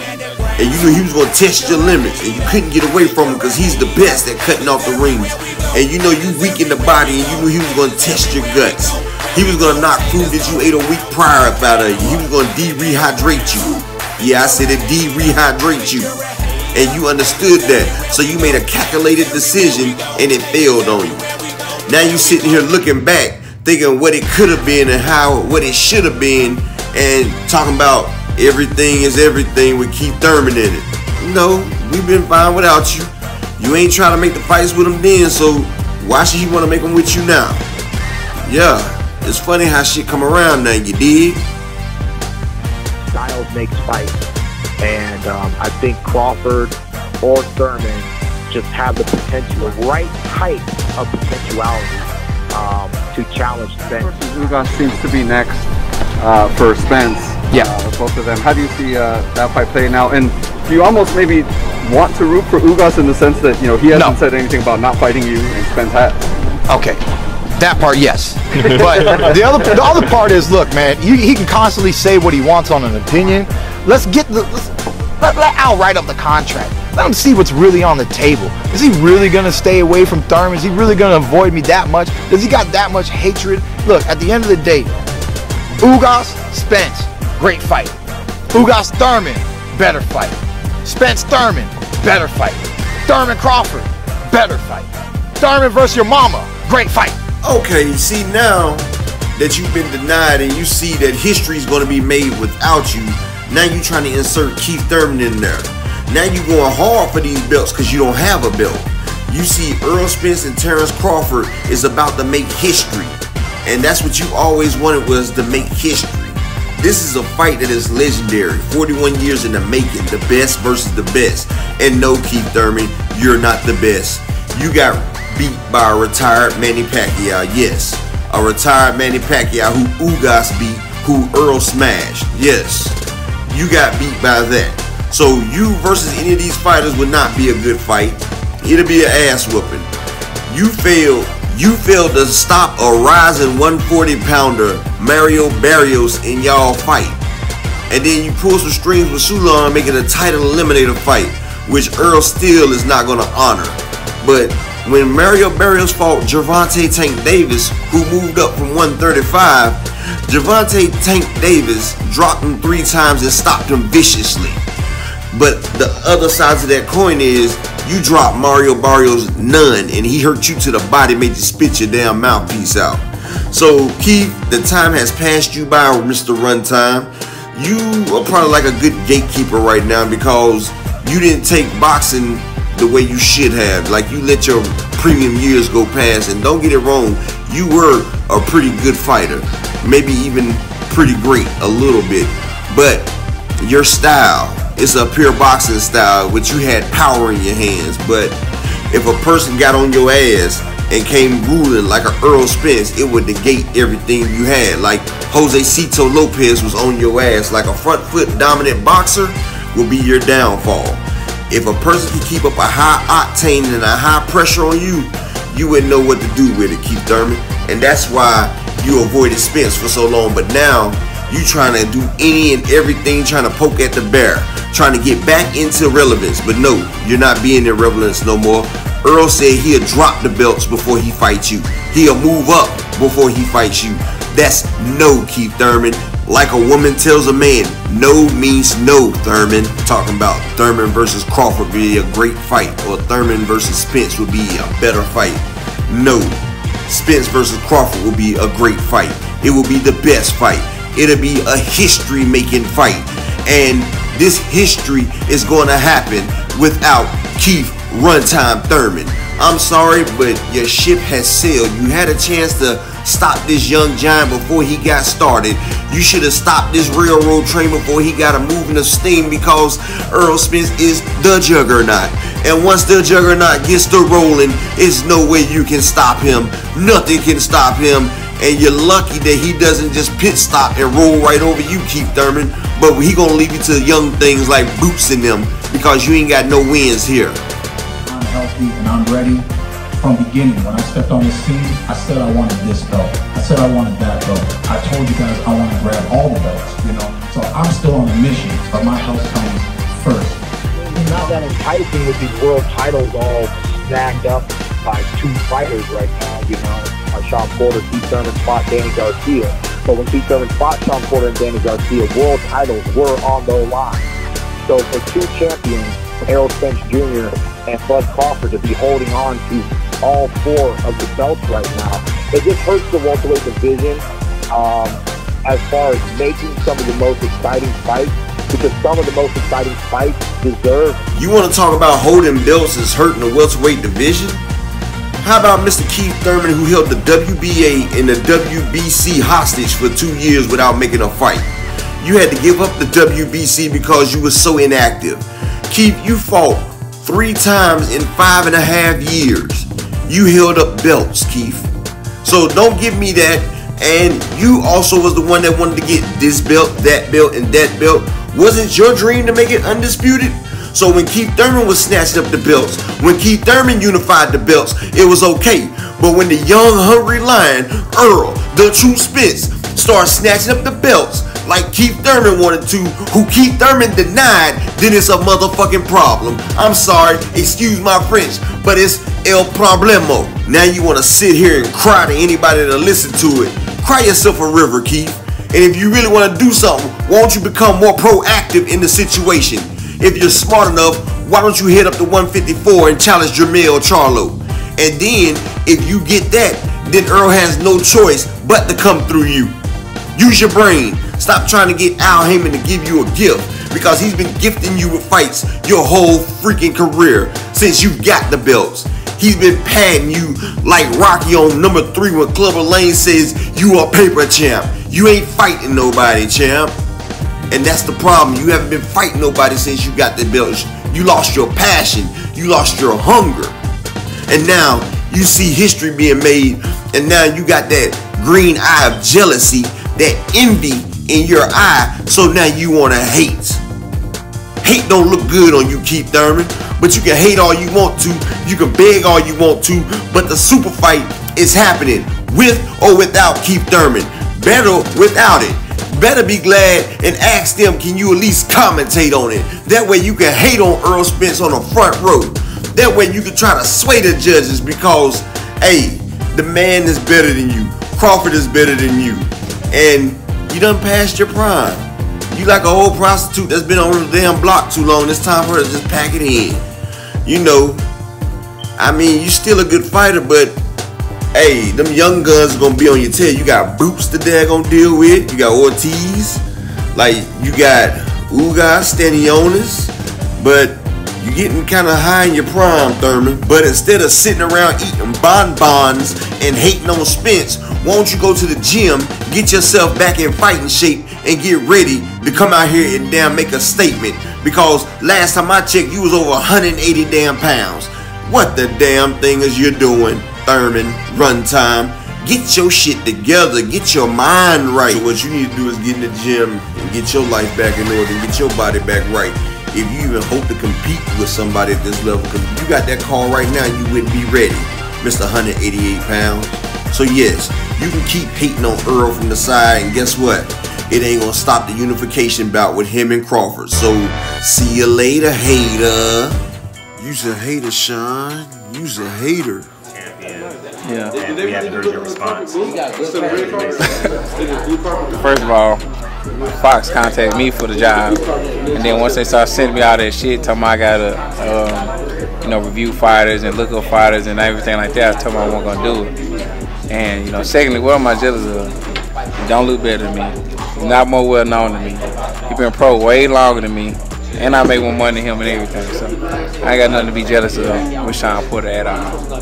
But I mean, you know, it don't really sound good. I can't even say it sounds good. It don't sound good at all saying I'm jealous of his existence. Like, you know what I'm saying? I make way more money than him. I don't have people in my pocket like, you know what I'm saying, like his daddy is. So I mean, it is what it is. And has this fight become personal? It ain't personal at all. Well, every fight personal, but I mean, I ain't got nothing bad to say about them or, you know, his daddy, things like that. They can say what they want, saying I ain't signed a contract. I've been signed a contract. And I know the date. If he don't know the date, it's his fault. What was the delay? It was no delay. No delay? Nah. Time to cook. Showtime, Sean Porter. The reason why you hate Spence is because you enamored with Spence. Because you're jealous. You're jealous, Kitty, you're jealous. You're jealous, Kitty, you're jealous. Yes, Sean Porter, you're jealous of Errol Spence. Ever since that day your father came home and told you he was training Errol Spence, a streak of jealousy had begun to start in your heart. Even when Errol Spence was going for the 2012 Olympics, coached by your father, he brought you in to spar 4 rounds with Errol Spence. And you didn't watch him as a professional and he was an amateur. But see, in your heart, you know you train twice as hard as Spence to have half the skills as Spence. And see, that's the problem, because Shawn Porter, you're mad because your talents is lacking. You're a good fighter, but no matter how hard you train, you don't have a half of the gifts that Errol Spence got. You got beat by Kell Brook, and Errol Spence had to go get your belt back like he's your big brother. But you was setting him like he was some little brother type stuff because you used to spar with him when he was younger and everything. Shawn Porter's extremely jealous. He's always trying to compare himself to Spence. He tried to do something better for Spence, but he did that because it was Kenny Porter's fault. Kenny Porter was thrilled to have a fighter such as Errol Spence's caliber under his wing. And he tried and he trained and he pushed him to the most. He was taking to all types of tournaments with Shawn Porter there, sitting there soaking in the background. But Kenny Porter and Errol Spence was not meant to be forever because he moved on to the illustrious Derrick James. But Shawn Porter saw it was a way to get back in his father's good graces, but it didn't. His father was just stuck with you because you're all he had left. And Errol Spence is going on to bigger and better things. And Shawn Porter, as a professional fighter, knew that he was going to have to eventually fight Errol Spence. Then saying Errol Spence is jealous of him, no. Everything you got is because Errol giving it to you, Shawn. They offered him the show first. They offered him everything you got first. You're not even a first candidate. You're the other option. And you'll always be the other option. Even with your father, you're the other option. Because if he could pick who he would rather have as a son, you know it would be Errol the true Spence. And that's what hurts you. And that's what gets you so mad. Because you don't have the talent or the will or the strength and power or your father's love that Errol Spence has. That's why you're mad. You let Kell Brook come to America and take the strap. But don't worry, Errol went and got it back. Yeah, I'm not saying Keith is Bernard, but you know, when we talk about some of the smarter boxers in the game, we should talk about Keith Thurman. Yeah. Of course, we all been waiting on Errol Spence and Terrence Crawford for a while. I would love to pepper in Keith Thurman. I think that those fights would be exciting too. But would you put him like in your top 3, top 4 of the opponents that you've been in the ring with? I think he would be flirting with 3. In terms of in competition, he'd be flirting with 3. Who's 1 and 2? 1 and 2 are Terrence Crawford and, believe it or not, Keith Thurman. Oh wow! I know a lot of people, you probably would expect me to say Errol Spence Jr. Like, see, like power maybe, or no? Why Thurman so high? People talk about the intelligence that Errol has. He's highly intelligent. Athletic too. I would be remiss if I didn't say before the podcast. He came on and he broke down to me how he broke down the fight before we got in the ring. I'm like, damn, like, all right, I just got to this level of intelligence. You've been there for a minute. You know what I mean? First off, Mr. Porter, what is the deal with you and Keith Thurman? It's like he's your fucking idol or a superhero or everything. Like, oh, I want to put Thurman in this, Thurman is that. Oh, Thurman's so smart. And this is what I come to tell people, that all these people that think that they're Bud fans, they're not Bud fans. They're just Errol Spence haters. And a lot of them are Keith Thurman fans. And Showtime Shawn Porter, you are a Keith Thurman fan. Are you not watching the history leaves? Are you not looking at the tea leaves? Keith Thurman ran from this man right here, but you sitting here idolizing him. He beat you, but you sitting there idolizing him. And you're calling yourself a warrior. A warrior would never idolize an opponent, especially when they beat you like that. And you're going to sit there and say Errol is your 4th hardest opponent? You fought Keith Thurman. You fought Yadaitis Ugas, Terrence Crawford, and Errol Spence. Pardon my French, Errol Spence. Errol Spence beat you. Yadaitis Ugas, he beat you, but they gave you the win. But you're going to sit there and say that they're all over Errol Spence? That's what I call hating. And ever since you lost the fight to Errol Spence, you've been hating on the low. You always try to discredit everything that man does. Like, they say he can jab. Oh, he can't jab. He just throw it out there. They say he fight off the back foot. Nah, he be running. They say he slipped and he moved. No, he don't. He be getting tagged. Like, dude, hating is a feminine trait, and it don't look good on you, Showtime Shawn Porter. You doing it a lot. You doing it a lot. But I can tell you this, you can say what you want to say, and you talk about how you were such a great fighter and everything, but you lost to Errol Spence. He dropped you. He beat you. And everybody thought the fight was close. It really wasn't, because you got beat about 9-3. If you go back and look. Because he was dipping your shots and tagging you. Hitting and bagging you. And then he beat you. Period. Dropped you off in the 11th round. And people say you are a Hall of Famer. You might get in the back door, but you won't be a first or second ballot Hall of Famer. The only people you beat was daggone Adrian Broner. Look, every time you had a big fight and you beat your Davis Ugas, it was a gift decision. But every time you had a big fight, you fell short. You lost to Keith Thurman. You beat Danny Garcia. Oh, wow. But you lost to Errol Spence. You lost to Kell Brook. You lost to Terrence Crawford. So the 4 biggest fights you had, you lost. You came up short. So I guess that ballots you to get in the Hall of Fame or not, I don't know. It's not up to me. But I can say one thing. You are a warrior because you did fight the fights and everybody else was running scared. Even though you didn't want to fight the Errol Spence that Lamont Peterson fought. No. You wanted Errol Spence after he was out drinking and partying. But now the man with the shag is back. Shout out to Keon. But Errol Spence is ready. And you can keep on hating on him, but all your hating is doing is motivating him, pushing him straight to the bank. You hear me? And your dad still wish that Earl was his son, but it's all good. Because guess what? Every time a big fight pop up, you got to talk about Spence.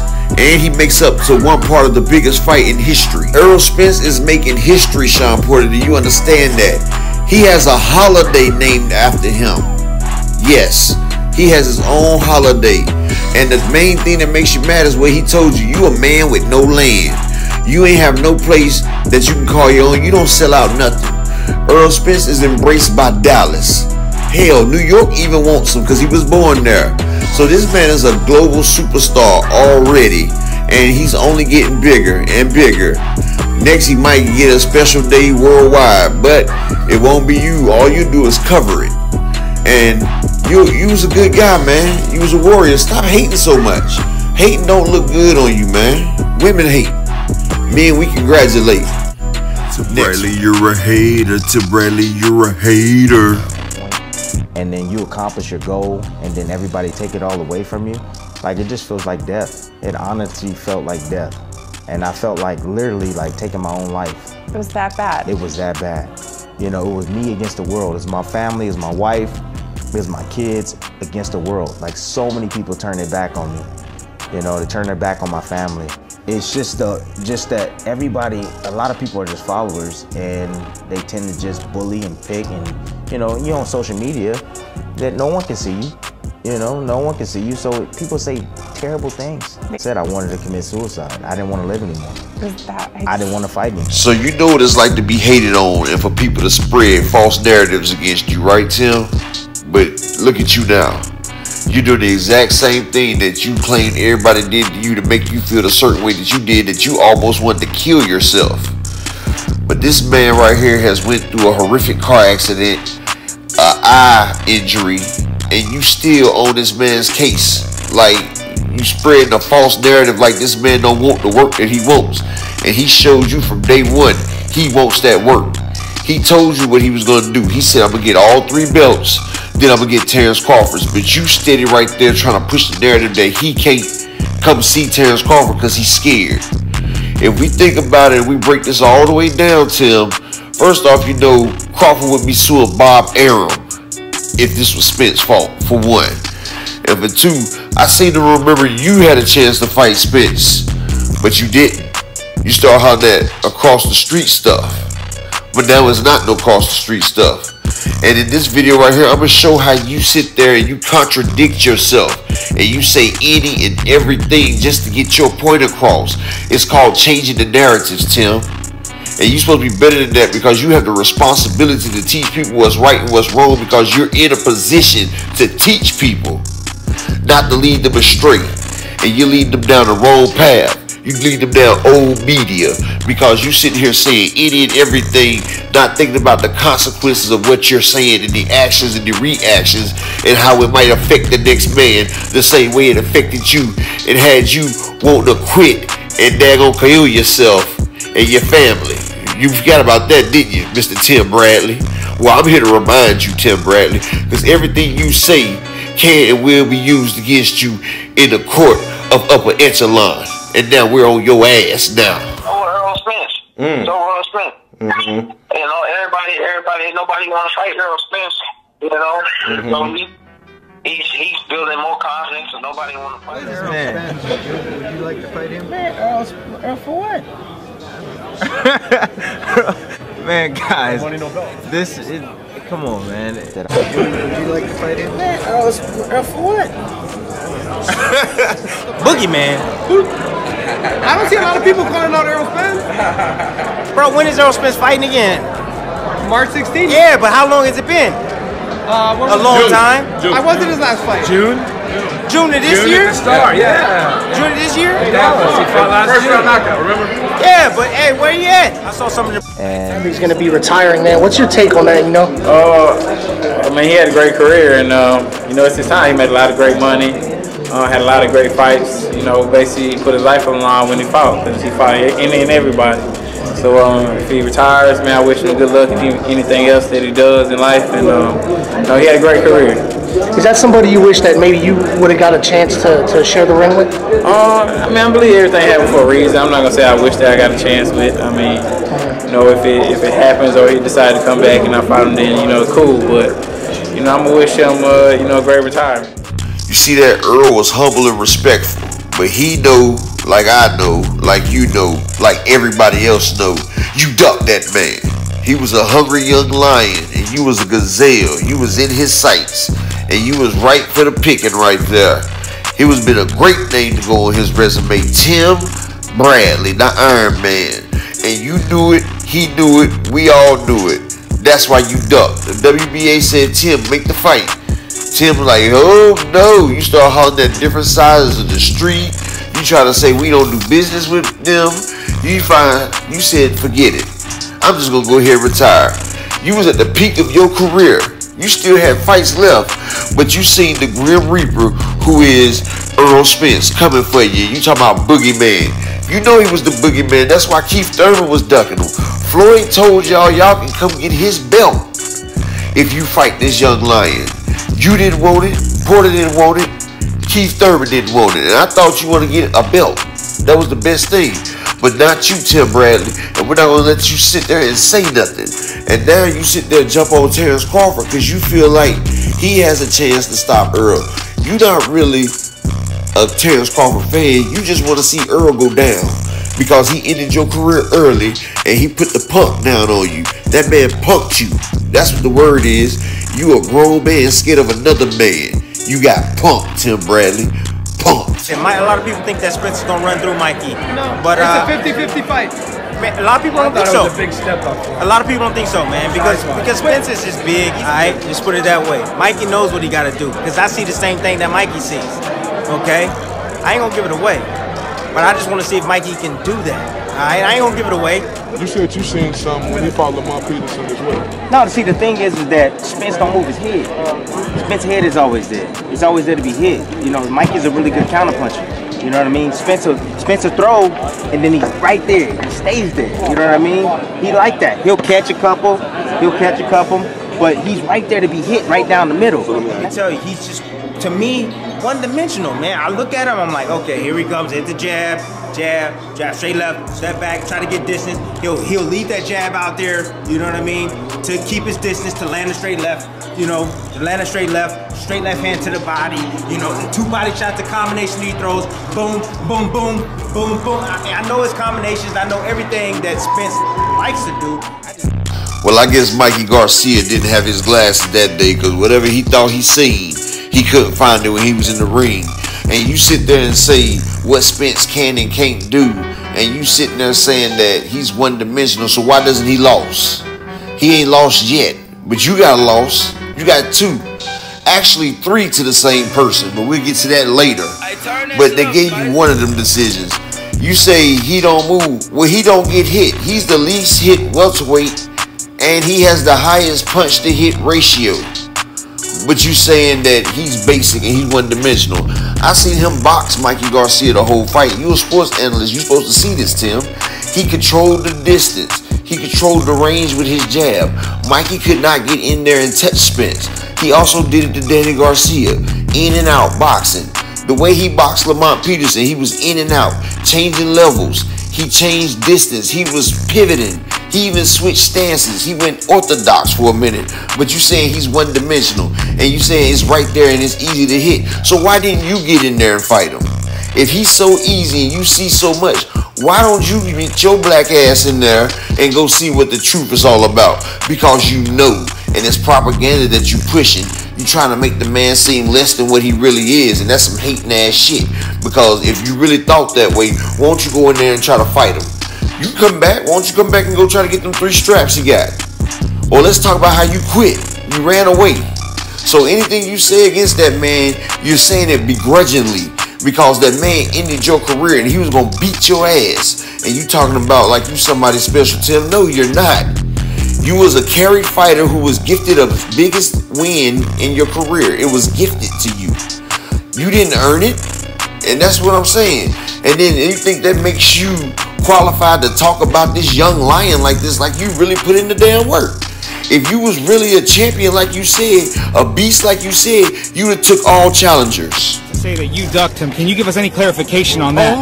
On Spence. Saying that you ducked him. That you ducked him. That you retired instead of facing. Bro, listen. You said the WBC ordered the fight. Oh yeah, were you saying something, Tim? Here you go. Oh, the WBC. He said the WBC ordered the fight. Right, the WBC did order the fight, but check this out. I fought Manny Pacquiao instead of Errol Spence. 1, 2. This is the second thing now. I'm gonna give it to y'all right now. The second thing is that when the hell have we been doing business, or anybody from Top Rank been doing business without Haymon? You know what I'm saying? So, bruh, say whatever you want to say. Duck you and retire because I want to face you, bruh. You know the fuck. You know who I am? I almost start cussing. You know what? You know who I am? You catch up, bro. No, I don't want to drop that. But you know who I am, bro. You know what I'm saying? 5 world championships, 2 division world champ, baby. All right, come on now. Check the resume, bro. Check it. I fought Manny Pacquiao, the guy that you trying to fight. For one, yes, you did duck Spence. We all know it. That's why you're getting all tight about it. And for 2, do we know who you is? Yes, you're Tim Knothead Bradley, the man that ducked Errol Spence. And then you talking about your resume. 5 world champions, and you said 2-time 2-weight division champion, and you tell him to catch up. Okay, he's a 3-belt holding unified champion right now, about to be undisputed. Yeah, something that you would have never done. You've never been a 3-belt holder at one time. Yeah, Tim. So what are you saying? And I guarantee when it's all said and done, his resume will look a lot better than yours. What big names do you have on yours? I told you your biggest win was a gift. That's why everybody was coming at you like that. That's why you felt so alone, because everybody knew you didn't beat Pacquiao. You lost 3 straight, but they gave you 1. Now, who are you again, Tim Bradley? You just a lonely ass man who sees a lion out there with a better record, a better resume, and he's going to be a lot better than what he is. That man's done made more money than you have in your entire career already. But you talking about catch up. No, this is the big fish, strap season, man down, and you see it. And that's why you're jealous, because you hate it. This man is on a damn plateau that he's done surpassed you. When he fought Kell Brook, he surpassed you. Matter of fact, no, I'll give you one better. When he unified with Sean Porter, he surpassed you. And his record is better than yours already, Tim.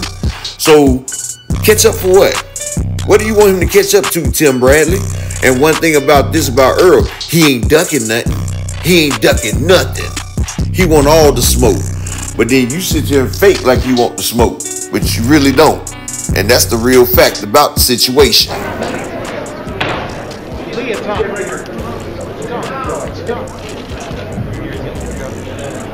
Okay, guys, stay down in front here. Everybody stay down. New world champion, Timothy Bradley. Everybody stay down. First and foremost, I want to thank God for allowing me to get through this fight. Really, man? Really? What the hell is this, Tim? What the hell are we looking at? You mean to tell me on your biggest win, on the biggest stage, when it's time to make your press conference, they gotta wheel your ass out there to make your press conference? But you won the fight. Man, that nigga beat the brakes off you. You couldn't even damn walk. That's why everybody was so mad. That's why everybody was talking all that about you, Tim. You obviously got the brakes beat off of you, and Bob Arum got you to win. You didn't beat Pacquiao. You're not skilled enough. And Pacquiao is a great fighter, but if you're a great boxer, you can beat him time and time again. His biggest weakness is a boxer. And Tim, look like he beat the hell out of you. You ain't never seen Errol coming out in a wheelchair. Errol is that dominant beast. And that's what makes you so hateful of him. Because you know he will walk you down, walk through everything you threw at him and break you. He will break you. And that makes you feel like less of a man because you know what this man could do to you. And that's why you hate on him, because you know if he so chooses, he can break you like a twig and treat you like you're not even there. And it ain't nothing that you can do. You couldn't even keep him up off of you if you wanted to. That's the worst feeling for a man right there, is when he know he can't do nothing about the next man that's right there in his face and can treat him any kind of way. Yes, that's why you're mad at Spence, because he would own you, Tim Bradley, the same way Pacquiao owns you. Not once, not twice, but 3 times. But they gave you 1.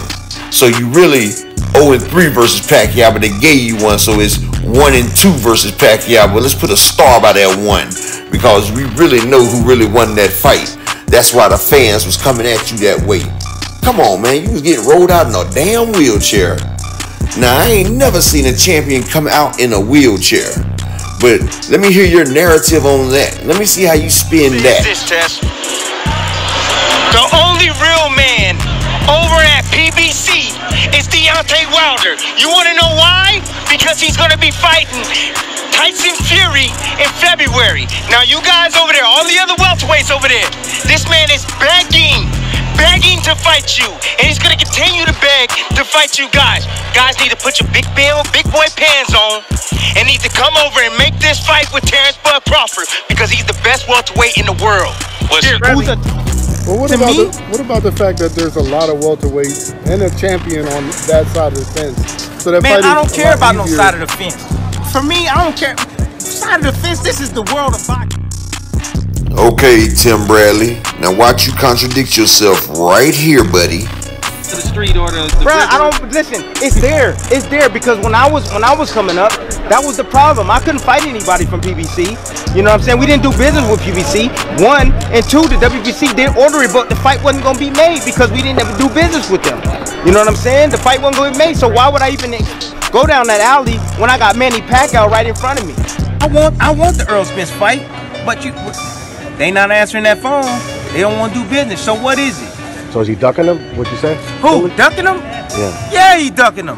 Absolutely, he ducking them. Yeah, y'all take that. He ducking Terrence Crawford. He don't want to fight Terrence Crawford. I'm telling you that right now. You know what I'm saying? Because if he did, if he wanted to be considered the best pound for pound in the game, or 1 and 2, he'll fight Terrence Crawford. But the fact that he's not fighting Terrence Crawford, I'm coming back. I'm gonna fight. You know, coming back from a car accident, all of this stuff. I'm gonna come back and I'm gonna fight some, you know, a top guy out there. Please, man. Well, when it does happen, then I believe it. Until then, I don't believe anything that come out of his mouth or what he says. You know, it or not, it don't matter. I don't care. I don't care. I'm here to cover the whole sport, and I'm gonna tell it like from my position. I'm gonna tell it like it is. So you can say whatever you want to say. No, and then you see on what's the name on Twitter, you know, Terrence say, no, he's not ducking me. No, he's not ducking me. You know what I'm saying? Terrence has to say that. You want to know why? Because he's a businessman. That's why he has to say that. You know what I'm saying? He can't talk trash about Spence. He can't say nothing about that. He a businessman. He don't know when this man gonna say, yo, let's fight. Let's fight, T. You know what I'm saying? So that's why he can't say that. But I can say it, and I said it. Timothy, if you were a betting man, who would you favor between that matchup? It's a great fight. It's a 50-50 fight. You know what I'm saying? Y'all already know. I'm a Terrence Crawford guy. Now, isn't that the pot calling the kettle black? Now, you are a reputed and a documented ducker. Now, you trying to put Errol in the same category you are. No, it ain't gonna happen. Errol don't duck nothing. He didn't even duck that Ferrari when he got in an accident and hit the concrete. Errol is 1-0 versus the Ferrari and concrete. Can you say that? And then you sitting here talking about you don't believe nothing that man say. Everything that man has said has been the truth. That's why that's his name, The Truth. He said when he get back out the car accident, he was gonna fight a tough guy. He came back and he fought Danny Garcia, coming right off the car accident. Then after the eye surgery, he said he was gonna fight another top guy.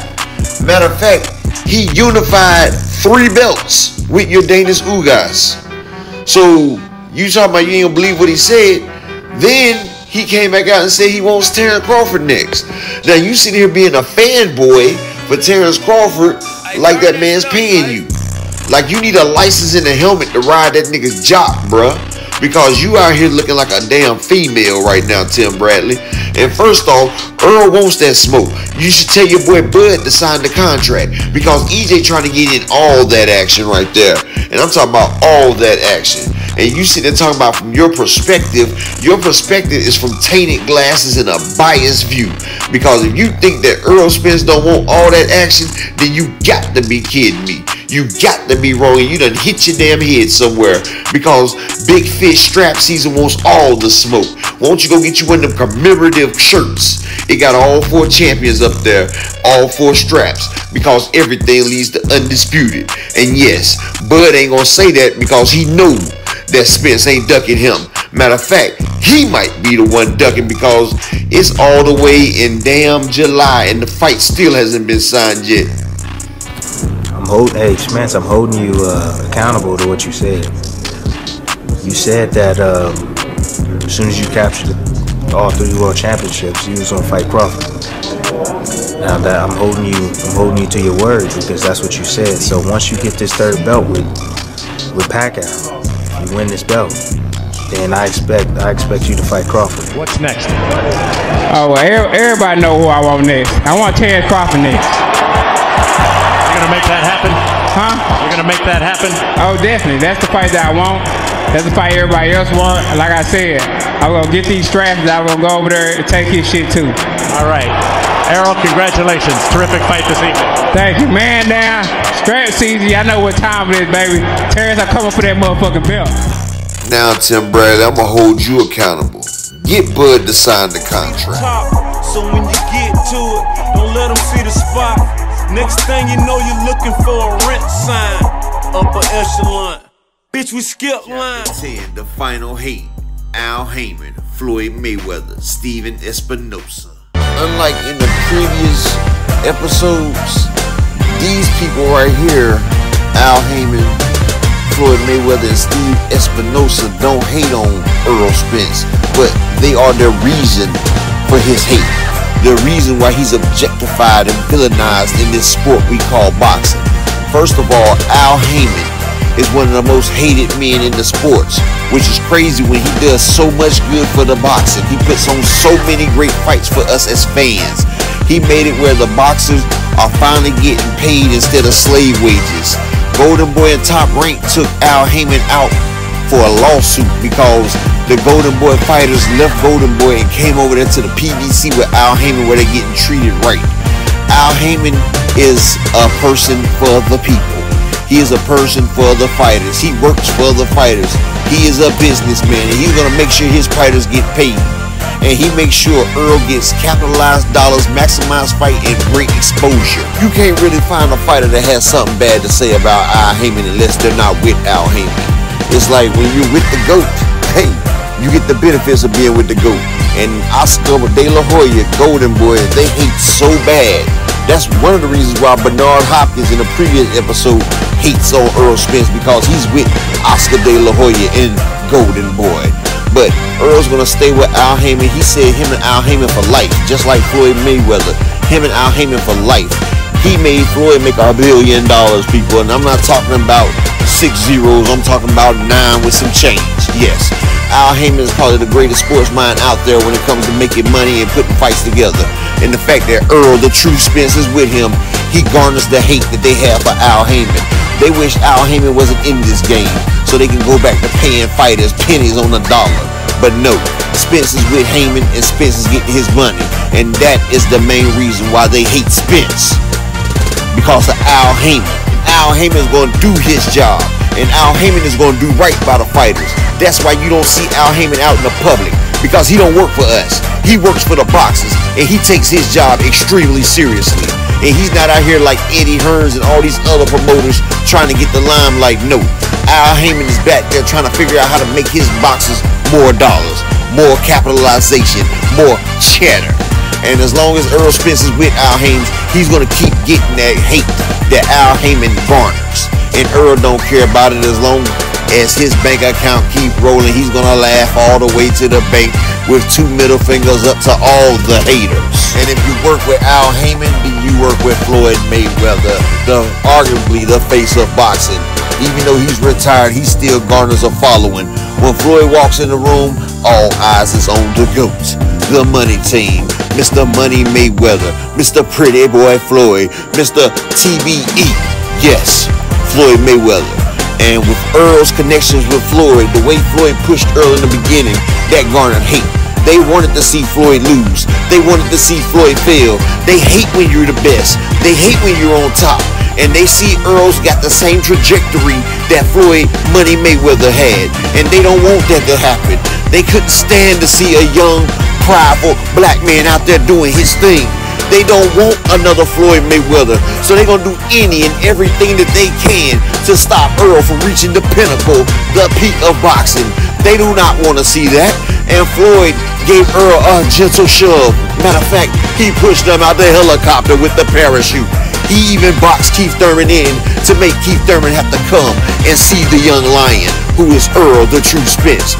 That's another reason why Keith Thurman is mad at Errol Spence, because he knew that lion was on him, and Floyd was trying to sick him on anybody that wanted to come after the GOAT.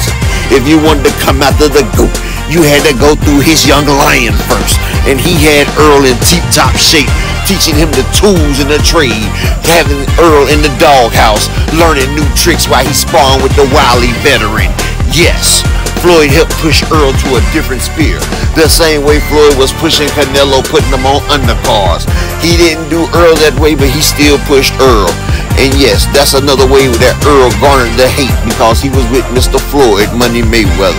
And when you're with Mayweather, it don't matter if you're Tank Davis, if you're Adrian Broner. Just being around the greatness of Floyd Mayweather will garner you the hate. And that is the hate that Earl is receiving now, since the beginning. Even the old fighters with the losses on their record, they know that Earl is an extension of Floyd Mayweather. And if they couldn't see Floyd take an L, they would rather see Earl take an L, because they feel if Earl take an L, that's one strike against Floyd. But if you're waiting on Earl to take a daggone L, you better get you a box of Snickers, some camping gear, and a motherfucking time release watch, because you're gonna be waiting for a long ass time. Hey, he might not lose, might retire undefeated again, and then you're gonna be really mad. Who you gonna hate on next? Frank the Ghost Martin? Because Earl is on a trajectory, so you can keep on hating. Your hating doesn't faze that man. As long as you're hating, you're giving him limelight. All attention is good attention. Whether you're paying attention to hate or you're paying attention to congratulate, the fact is you paying attention, and it is not free. You must pay to attend. And lastly, the fact that he has such a great relationship with Steve Espinoza, that's like a three-headed monster. You got the financial management of Al Haymon, you got the superstardom of Floyd Mayweather, then you got the backing of Showtime, who is the best in sports. No, not ESPN, but Showtime. Showtime pay-per-view is where it's at. They make that money, they make that Skrilla, they set the precedents. They got the zone scrapping up the no pay-per-view policy, trying to chase after them, because Showtime is Showtime. They put it out there. It's time to get down, because it's Showtime. And Steve Espinoza has been given a budget to play with his hobby that he has called boxing. And he is such a boxing enthusiast, and he doesn't play when it comes to boxing. Ask Paulie Malignaggi, because when he disrespected Wilder, Steve Espinoza didn't take one bit of iota of what he was about to say. He told him, pack your shit and get the hell out of here, Paulie. So Steve ain't going for that. And Steve got that young animal named Earl the True Spence. And Steve know Earl is a commodity, and Earl means big bucks. And Steve likes to make big bucks. So he's gonna ride with Errol the True Spence. He's gonna make the fights that Earl makes because he knows Errol Spence is gonna garner that money. Errol Spence has a whole state behind him. The state of Texas is known as Errol the True Spence State. It's the Lone Star True State. The man has a holiday for himself. April 16th, Errol the True Spence Day. You can't get it. It's bigger than that. And that all comes from having such a great promoter, having a great team, and having a star like this man has a holiday. He done transcended boxing and has a holiday. How can you hate on a man who had a near-death fatal car accident that would have broke most people down? Most people at least wouldn't be walking, not alone boxing.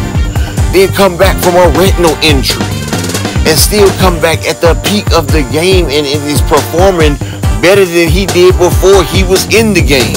How can you hate on that? If you hating on that right there, then you just not a man, dog. That's that beta energy. That's too many men out here been raised by females, so they don't know how to be a man.